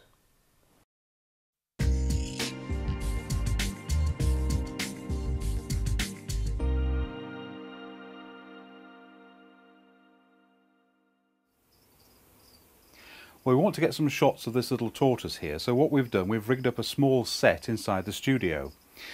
On the bottom of the set we have some substrate, and on top of that some leaves, and it's backed off with a log, and you must try and get these from the actual habitat from which the animal comes, so it looks quite realistic when you film it. In the background we've got some blue card in case it just creeps into vision so it looks like the sky, and we've lit it from above, which is a natural way, using these two video lights over the top. Now this particular set is a glass tank with no front, and in this case it's got slots either side, so if you wanted to you could actually have the front on the tank, let your animal settle in there for a few days so it feels secure, and then when you're ready to film, slide out the front so you can get your camera in to start shooting. And that's just what I'm going to do now.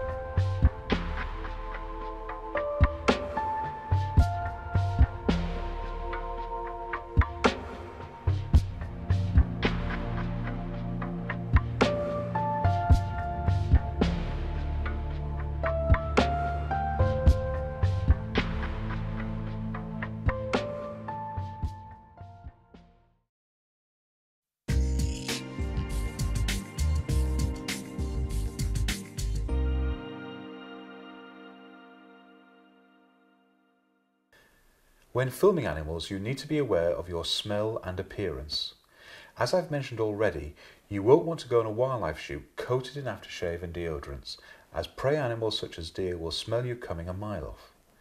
You'll also need to be aware of the direction you're approaching the animal from. If you approach from an upwind direction, the animals will pick up your scent in the wind long before you get to them. If you approach them from a downwind direction, you'll be able to get very close before they pick up your scent. The two main senses of most animals are hearing and smell, not vision. No matter how well camouflaged you are, a mammal is far more likely to hear or smell you long before it ever sees you. Even if it means you have to make a long detour to change your angle of approach, you'll stand a much better chance of getting a lot closer.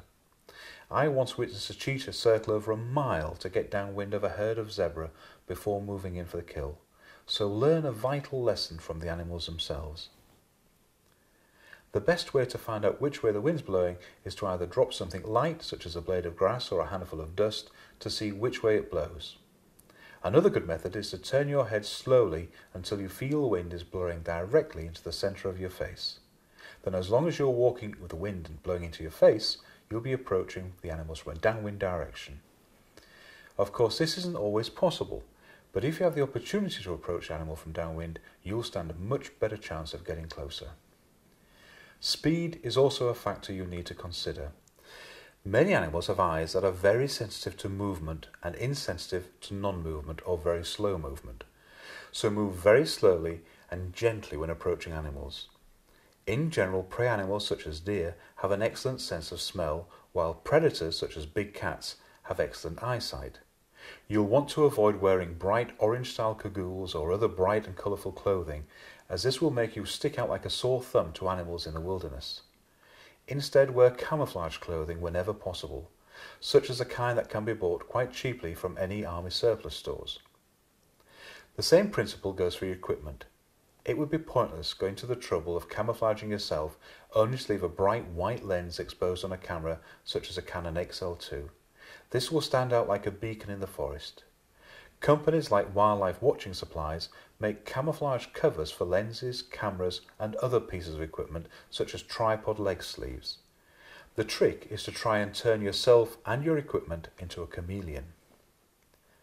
Of course, you won't always need to go to these extremes if you're shooting from a dome hide or from a wooden box hide in a nature reserve or even in a safari park.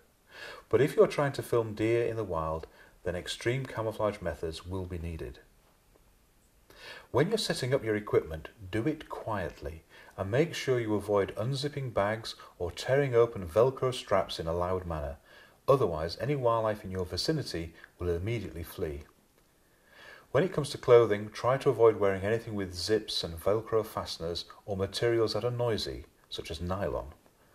As for your equipment, if it has any rattly bits, be sure to put some gaffer tape over them to prevent rattles and clanging sounds. Finally, removing the lens cap from your camcorder should be the very last thing you do, as it can reflect light off the sun as you move it around when setting it up. This will draw attention to you, so make sure the camera is set up on the tripod and you're ready to start filming before removing the lens cap. The best wildlife footage is where the subject fills most of the frame. People like to see the detail on animals, such as the colours on a kingfisher or the scaly skin of a lizard. The trick is not to invade their space, particularly where young are involved, such as bird chicks. This is another fine example of why camcorders with interchangeable lenses like the JVC are ideal for wildlife work, as a telephoto lens will allow you to get an extremely close view of your subject while maintaining a healthy distance. Professional wildlife filmmakers always use long telephoto lenses to enable them to get the shots they need. Using a portable hide, such as a dome hide, will allow you to get really close to many animals without being noticed. However, there is a technique to this, and there are a few basic rules that you will need to follow. When filming from a hide, the most important thing to consider is your safety. Think very carefully about the position of your hide. Erecting a hide near the edge of a cliff to film seabirds would be too risky and dangerous, as you can become disoriented as to your exact position when you've been in a hide for a few hours. Also, the wind could pick up and drag the hide over the edge, so it's vital that you think about your safety when positioning your hide. The chances are, if you're filming from a hide, it will be in a location that's not often visited by people, so it's important to tell a family member exactly where you're going and what you're doing and how long you'll be there. You should also take a fully charged mobile phone, a small first aid kit, a torch, plenty of food and drink, and some extra warm clothing. But remember, no smelly foods. This is no place for a Chinese takeaway, so keep to simple sandwiches and the like. If you happen to be filming in a very remote location, I recommend taking some flares to attract attention from a distance. The modern dome hide is incredibly well camouflaged, waterproof and very quick and easy to set up and take down. It's designed with openings for the lens to poke through with a camouflage lens cover that fastens around the lens with Velcro straps. If you're using a hide in woodland areas, always screen the outside of the hide by using some natural materials. Grab a few stray branches off the ground and lean them against the hide to help disguise it even more. But don't go breaking branches off trees. If there's nothing lying around the floor, then leave the hide as it is. When it comes to using a hide, there are a few other things to remember. Most animals aren't stupid, especially prey animals that are generally a lot more alert with an acute sense of smell. When filming prey animals, it's important that you don't smell of deodorant, aftershave, soap, or any other unnatural smells, as they'll be able to smell you coming from a considerable distance. Unnatural smells also include sweets, especially chewing gum and mints, as they give off a very strong and unnatural smell to prey animals. Other species may have great eyesight, so you'll have to watch what you wear. No bright coloured cagoules or other brightly coloured clothing. The chances are that you will be seen entering your hide by wildlife and may need to creep into it before dawn. If possible, bring along a friend. It's assumed that most animals can't count, so if 2 people enter the hide, then one leaves there for a few minutes, the local wildlife assumes that everything has returned to normal. This is where you get to sit in your hide for long periods of time, So be sure to take plenty of food and water, as well as a receptacle in case you need to relieve yourself. If you leave the hide to do this, the chances are you'll blow your cover for the rest of the day.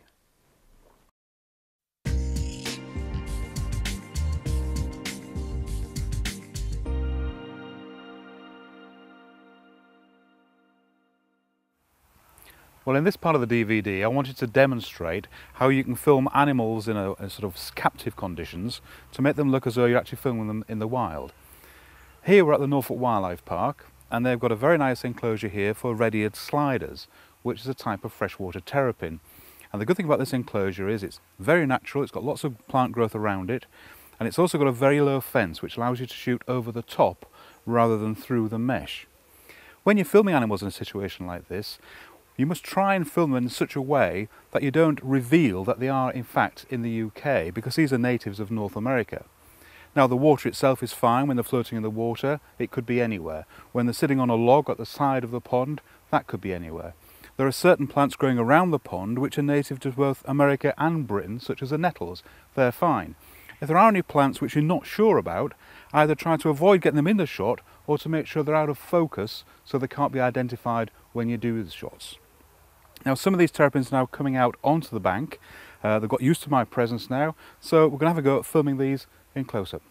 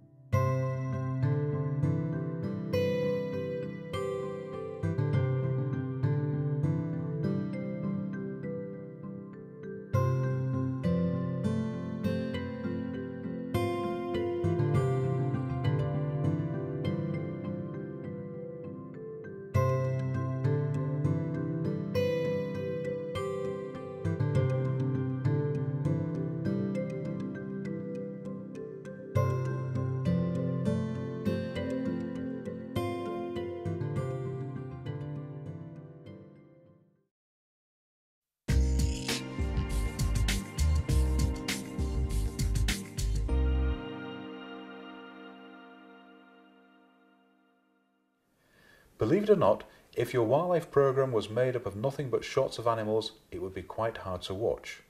Your viewers need time to pause for reflection every now and then and to take in what they have seen. To enable them to do that, you'll need to film some nice cutaway shots that don't actually have any animals in them. Next time you watch a wildlife program on television, take note of how many of those shots don't contain any animals. You will see plenty of scenic or artsy cutaways of landscapes, sunsets, close-ups of flowers and leaves, a river, perhaps a spider's web, or simply dew on a long blade of grass. All these shots are designed to help break up the program, and they usually come when the program reaches the end of a sequence or is about to move on to the next stage. Establishing cutaway shots of longer duration are also usually accompanied by some appropriate music. Always get plenty of cutaways like these from the same spot that you've just been filming your wildlife, as it will give you a lot more freedom when editing, and they can help with things like covering up any nasty jump cuts.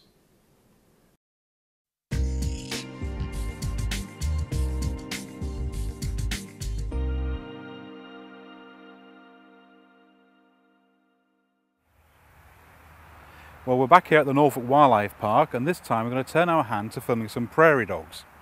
Now, prairie dogs aren't dogs, they're in fact large rodents which live in North America. And they've got a very nice setup here, but you can hear that there's a road nearby. You can probably also hear that there are members of the public walking around the park and talking, and there are even British birds singing. But that doesn't matter.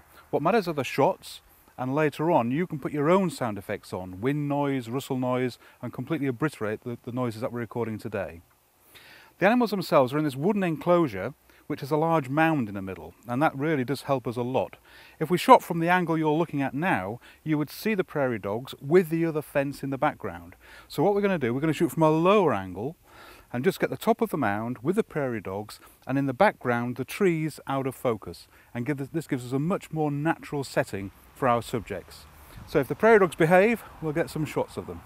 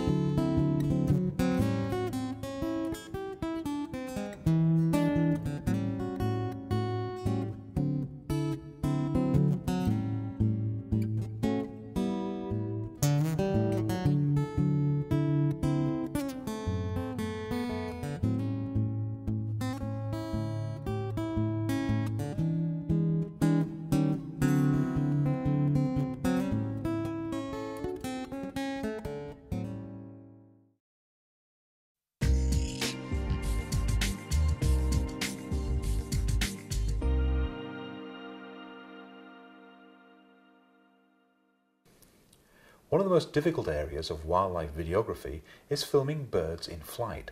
Smaller birds such as tits and songbirds can be very difficult to film in flight because of their relative size in the viewfinder, and they often change direction extremely quickly. Larger and more sluggish birds such as cormorants and herons are easier to film in flight as they fill a larger area of the viewfinder and they don't make sudden changes in direction. For this reason, you should practice filming larger birds like herons when honing your techniques. The easiest way to begin learning how to film birds in flight is to film them as they fly away from a perch, such as a branch or fence post. This will give you time to compose a shot and set the exposure. It's a good idea to take the exposure from the ground at the base of the tree where the birds are perched, otherwise you might end up with a bird being silhouetted against the sky. Once you've set up your exposure and focused on the bird, frame the bird so it's at the top right or left side of your viewfinder or fold-out LCD screen. This is because when most birds take off, they drop from their perch, then swoop back as they gain momentum. Also allow for looking room, or in this case, flying room. If the bird's perched on a branch and is facing to the left as you view in the viewfinder, position the bird at the top right-hand side of the viewfinder. This way, when it flies from the branch, it will drop into the frame nicely, then you can smoothly pan as it flies from right to left. You'll have to hit the record button beforehand, then wait patiently with your hand on the tripod pan handle, ready to follow the bird once it takes off. How long you'll have to wait for the bird to fly away will depend on the species. Again, this is where patience is required.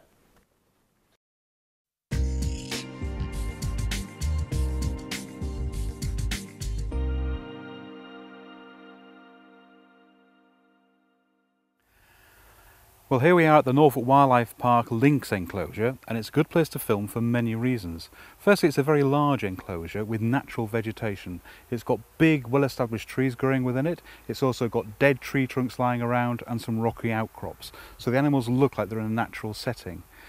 It's got a very large fence surrounding it for obvious reasons. 7 meters high, except for this section here, which is replaced by a wall that's only 1 meter high at this side, and yet it's 5 meters at the other side. This allows you to get fantastic views without looking through mesh at the animals, and to get your camera over the top of the wall to peer into the enclosure. Now, this also has the effect that you're actually looking down on the animals, so you very rarely see the fence that's about 100 yards away at the far wall of the enclosure. And even if you did see that, then using this type of lens, a very long lens, and a very wide f setting, then you're going to get that out of focus while the animal itself is perfectly focused. Now, these animals are parading up and down below this wall beneath me here because they're waiting to be fed.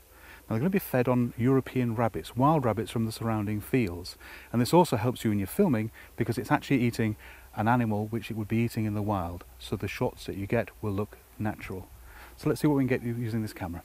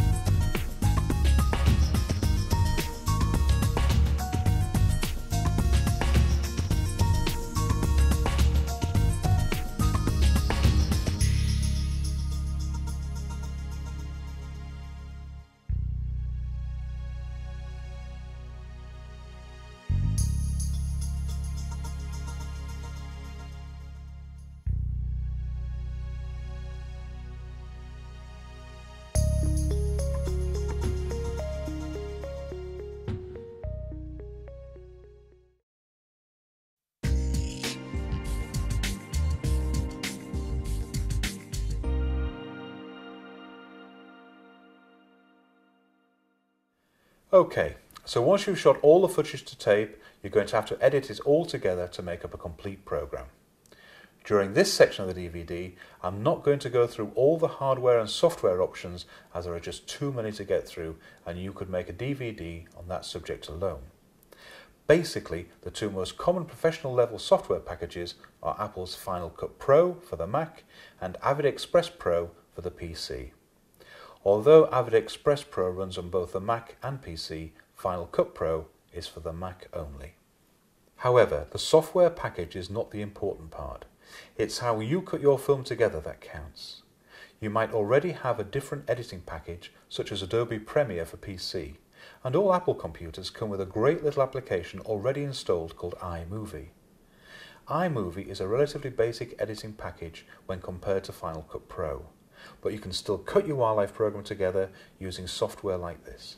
After all, most professional films are edited using nothing more than straight cuts with a simple fade in at the beginning and a fade out at the end, with separate music and narration tracks. How you approach editing is far more important than the software and hardware that you use. What's important is that you keep it tasteful, which means no gimmicky or tasteless transitions.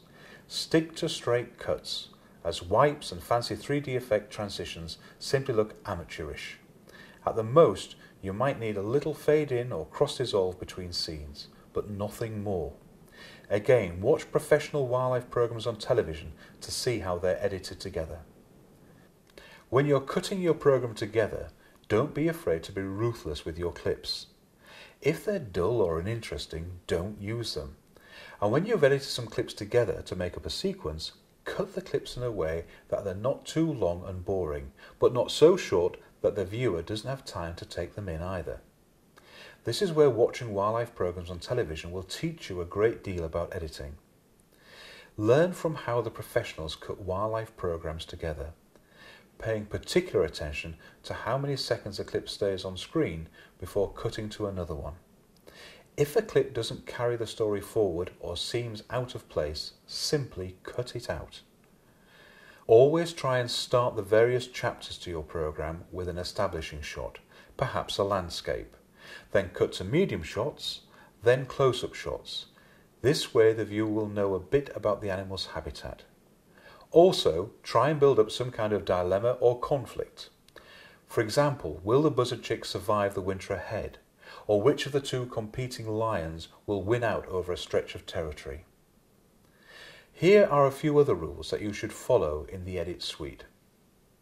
Allow the animal to walk out of frame before cutting to the next shot. This is more pleasing to the eye, especially when cutting to another angle of the same animal. It also makes for a nice cutting point to any other scene.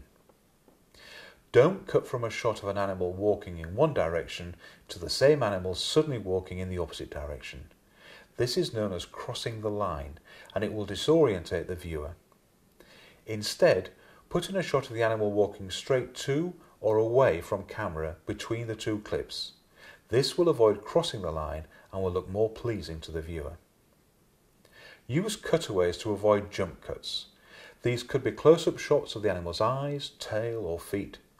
Using cutaways such as these will make the transition from one medium shot of an animal to another medium shot of the same animal more pleasing. Close each chapter or scene by holding on a shot for longer than usual. This gives the viewer time to pause and reflect before the next scene starts. You'll normally add some appropriate music to this longer shot, as music suggests we're at the end of a section. Start each new chapter or scene with an establishing shot, such as a landscape, sunset, sunrise, or a lake. This will suggest to the viewer that time has passed. Again, add music if required.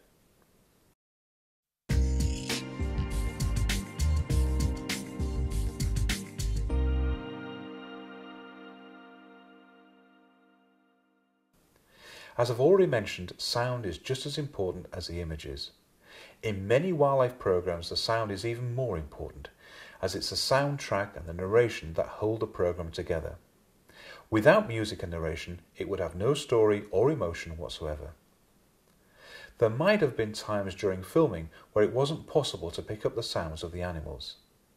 This could have been due to the animal being a considerable distance away and its sounds it created were barely audible. This is where Foley sound comes in.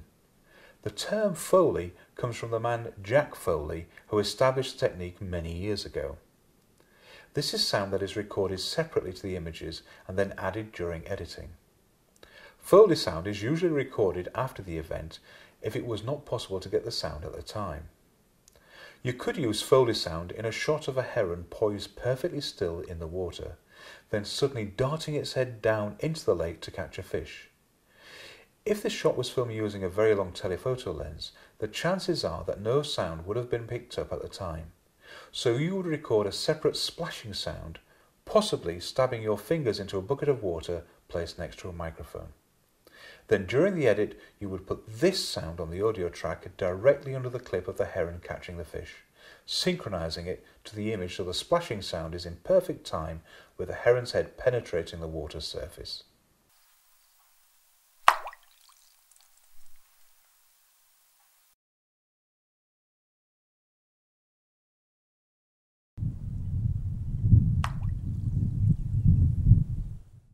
The chances are that you'll have to play around, recording Foley sounds for your wildlife program.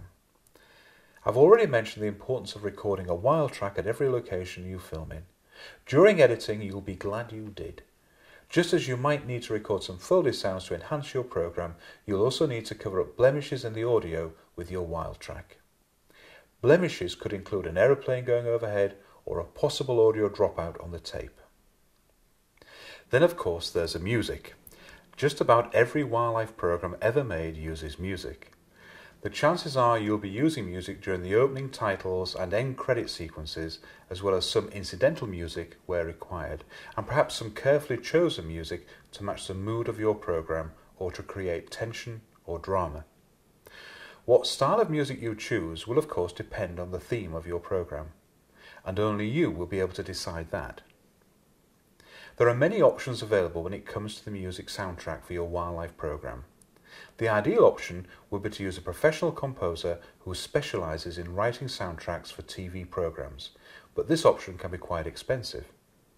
If you're lucky enough to know a musician with good composing skills, then perhaps you could pay them a modest fee to score your wildlife program with a suitable style of music. Another option is to use commercial music, just like you'd buy from your local record store. Prices for commercial music vary depending on the artist and the song.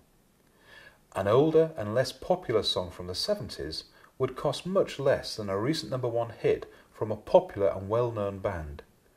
You will need to fill out a license application form from the PRS and the MCPS, as well as getting permission from the record company.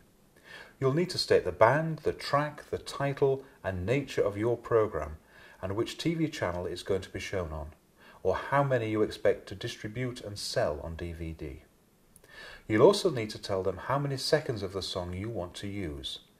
They're usually sold in blocks of 20 seconds. Based on the information you put on the form, you'll be given a quote. This might not be as much as you expect, and using a well-known song in your program can increase the production value. But make sure you research the whole process properly and get permission of all the right people. The cheapest option by far is to use royalty-free music CDs. Companies like AKM specialise in royalty-free music CDs. In fact, they even have CDs that are specific to wildlife moods. These CDs generally cost £20 to £30, and once you've bought the CD, you then own a license to use the music in your wildlife programs for either television or DVD sale with nothing else to pay. Adding music to a wildlife program is an art in itself. I suggest being subtle with music. Don't make it too overpowering. Keep it more laid back and in the background. And just because you have music, it doesn't mean you have to have it for the entire duration. Music should enhance your wildlife program, so only add it where it's really needed. Try and match the feel and mood of the music to your sequences. You could start with some slow, moody music whilst a fox stalks a pheasant. Then have some fast, phonetic music as the fox runs and pounces, and then perhaps some quite incidental background music as the fox returns to its den with a catch. Once you've edited your program and added the music soundtrack and the narration, you should take plenty of time getting the levels right. You don't want any sudden peaks in the audio. The music track should be well balanced with the narration, so it doesn't dominate the narrator's voice. Also, listen carefully to any Foley sounds and wild tracks that have been added, making sure they're in sync and at the same level as the rest of the audio.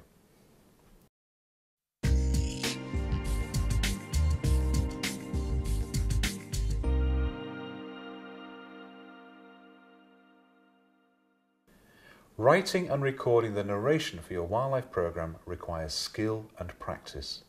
In fact, when it comes to recording the narration, you will probably be better off hiring a professional narrator or voiceover artist who has the right kind of voice and knows exactly how fast or how slow to pitch it. Writing narration is different to writing regular literary text that appears in print. How text is written for a novel is different from how text is written that's going to be read out loud by a presenter or narrator. When you're writing narration, make sure you write it in the same language as you would use when talking aloud. It's also a good idea to read your narration text out loud as you write it, because lots of sentences read okay when you read it to yourself in your head, but when you read it out loud, you often stumble with sentences that don't flow off the tongue or combinations of words that are difficult to say one straight after the other. If you shot your footage first and are writing the narration after, don't simply describe what the viewer is watching on the screen. Instead, give the viewer additional information that's not obvious from the images alone. For example, if your program is showing images of a cheetah feeding its young on fresh prey, don't state in your narration that the cheetah is feeding its young. Instead, your narration could perhaps explain how long it will be before their mother needs to catch their next meal. This will add to the viewer's understanding of the film, as well as making it an educational and more pleasurable viewing experience, as it contains extra information that the viewer wouldn't necessarily know already. It's also important to throw in some questions that will be answered later in the program, such as, these baby buzzards are now ready to fly from the nest for the very first time, but will they survive in the harsh winter ahead? Or you could throw in a teaser to add tension to your program. For example, if you were filming a program about turtles, you could have your narration read, even if these baby turtles survive being eaten by predators as they make their short journey across the stand to the sea, there are plenty of other predators lurking in the ocean once they get there. Questions and teasers like these will keep your viewer interested, as they'll want those questions answered and they'll want to see how the teasers pan out over the duration of the program. If you're confident you have a good speaking voice and can do the narration yourself, you should follow these basic rules. First, when you're recording your narration, imagine you are telling a story to someone in your living room. Pace yourself at a comfortable speed. Most people talk too fast when learning how to narrate. It's a good idea to record yourself and listen to the recording. You'll be amazed at how it sounds on playback, and you'll be able to learn from this. You might think you're reading slowly, but on playback it could sound too fast. Always put emotion into it. Act out the part. And it's okay to sound genuinely enthusiastic or even amused. Presenters like Jonathan Scott and Simon King, who present the BBC TV series Big Cat Diaries, do this all the time. You can either record your narration whilst viewing the programme on the timeline during editing, or record it separately. Then cut it to the timeline later. Choose the option you feel most comfortable with.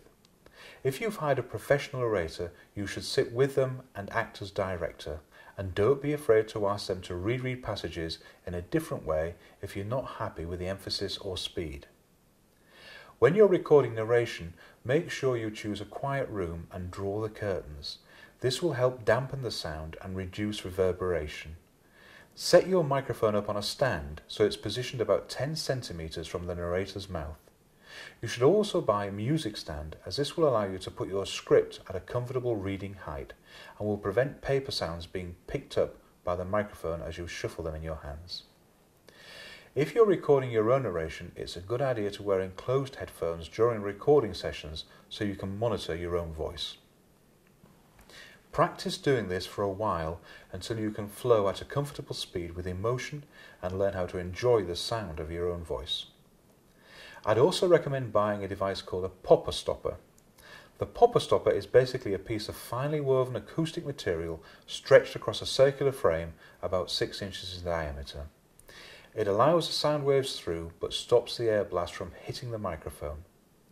Whenever you read aloud the words beginning with the letter P, it causes a small burst of air to hit the microphone, which can cause the recording to distort or peak momentarily. The popper stopper is placed a few inches away from the mic and it will prevent distortion and popping sounds.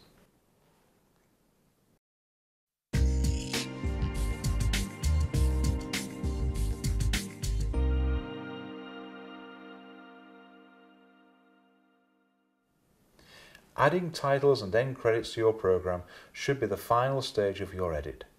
Usually the titles that precede the program would be fairly short and simple.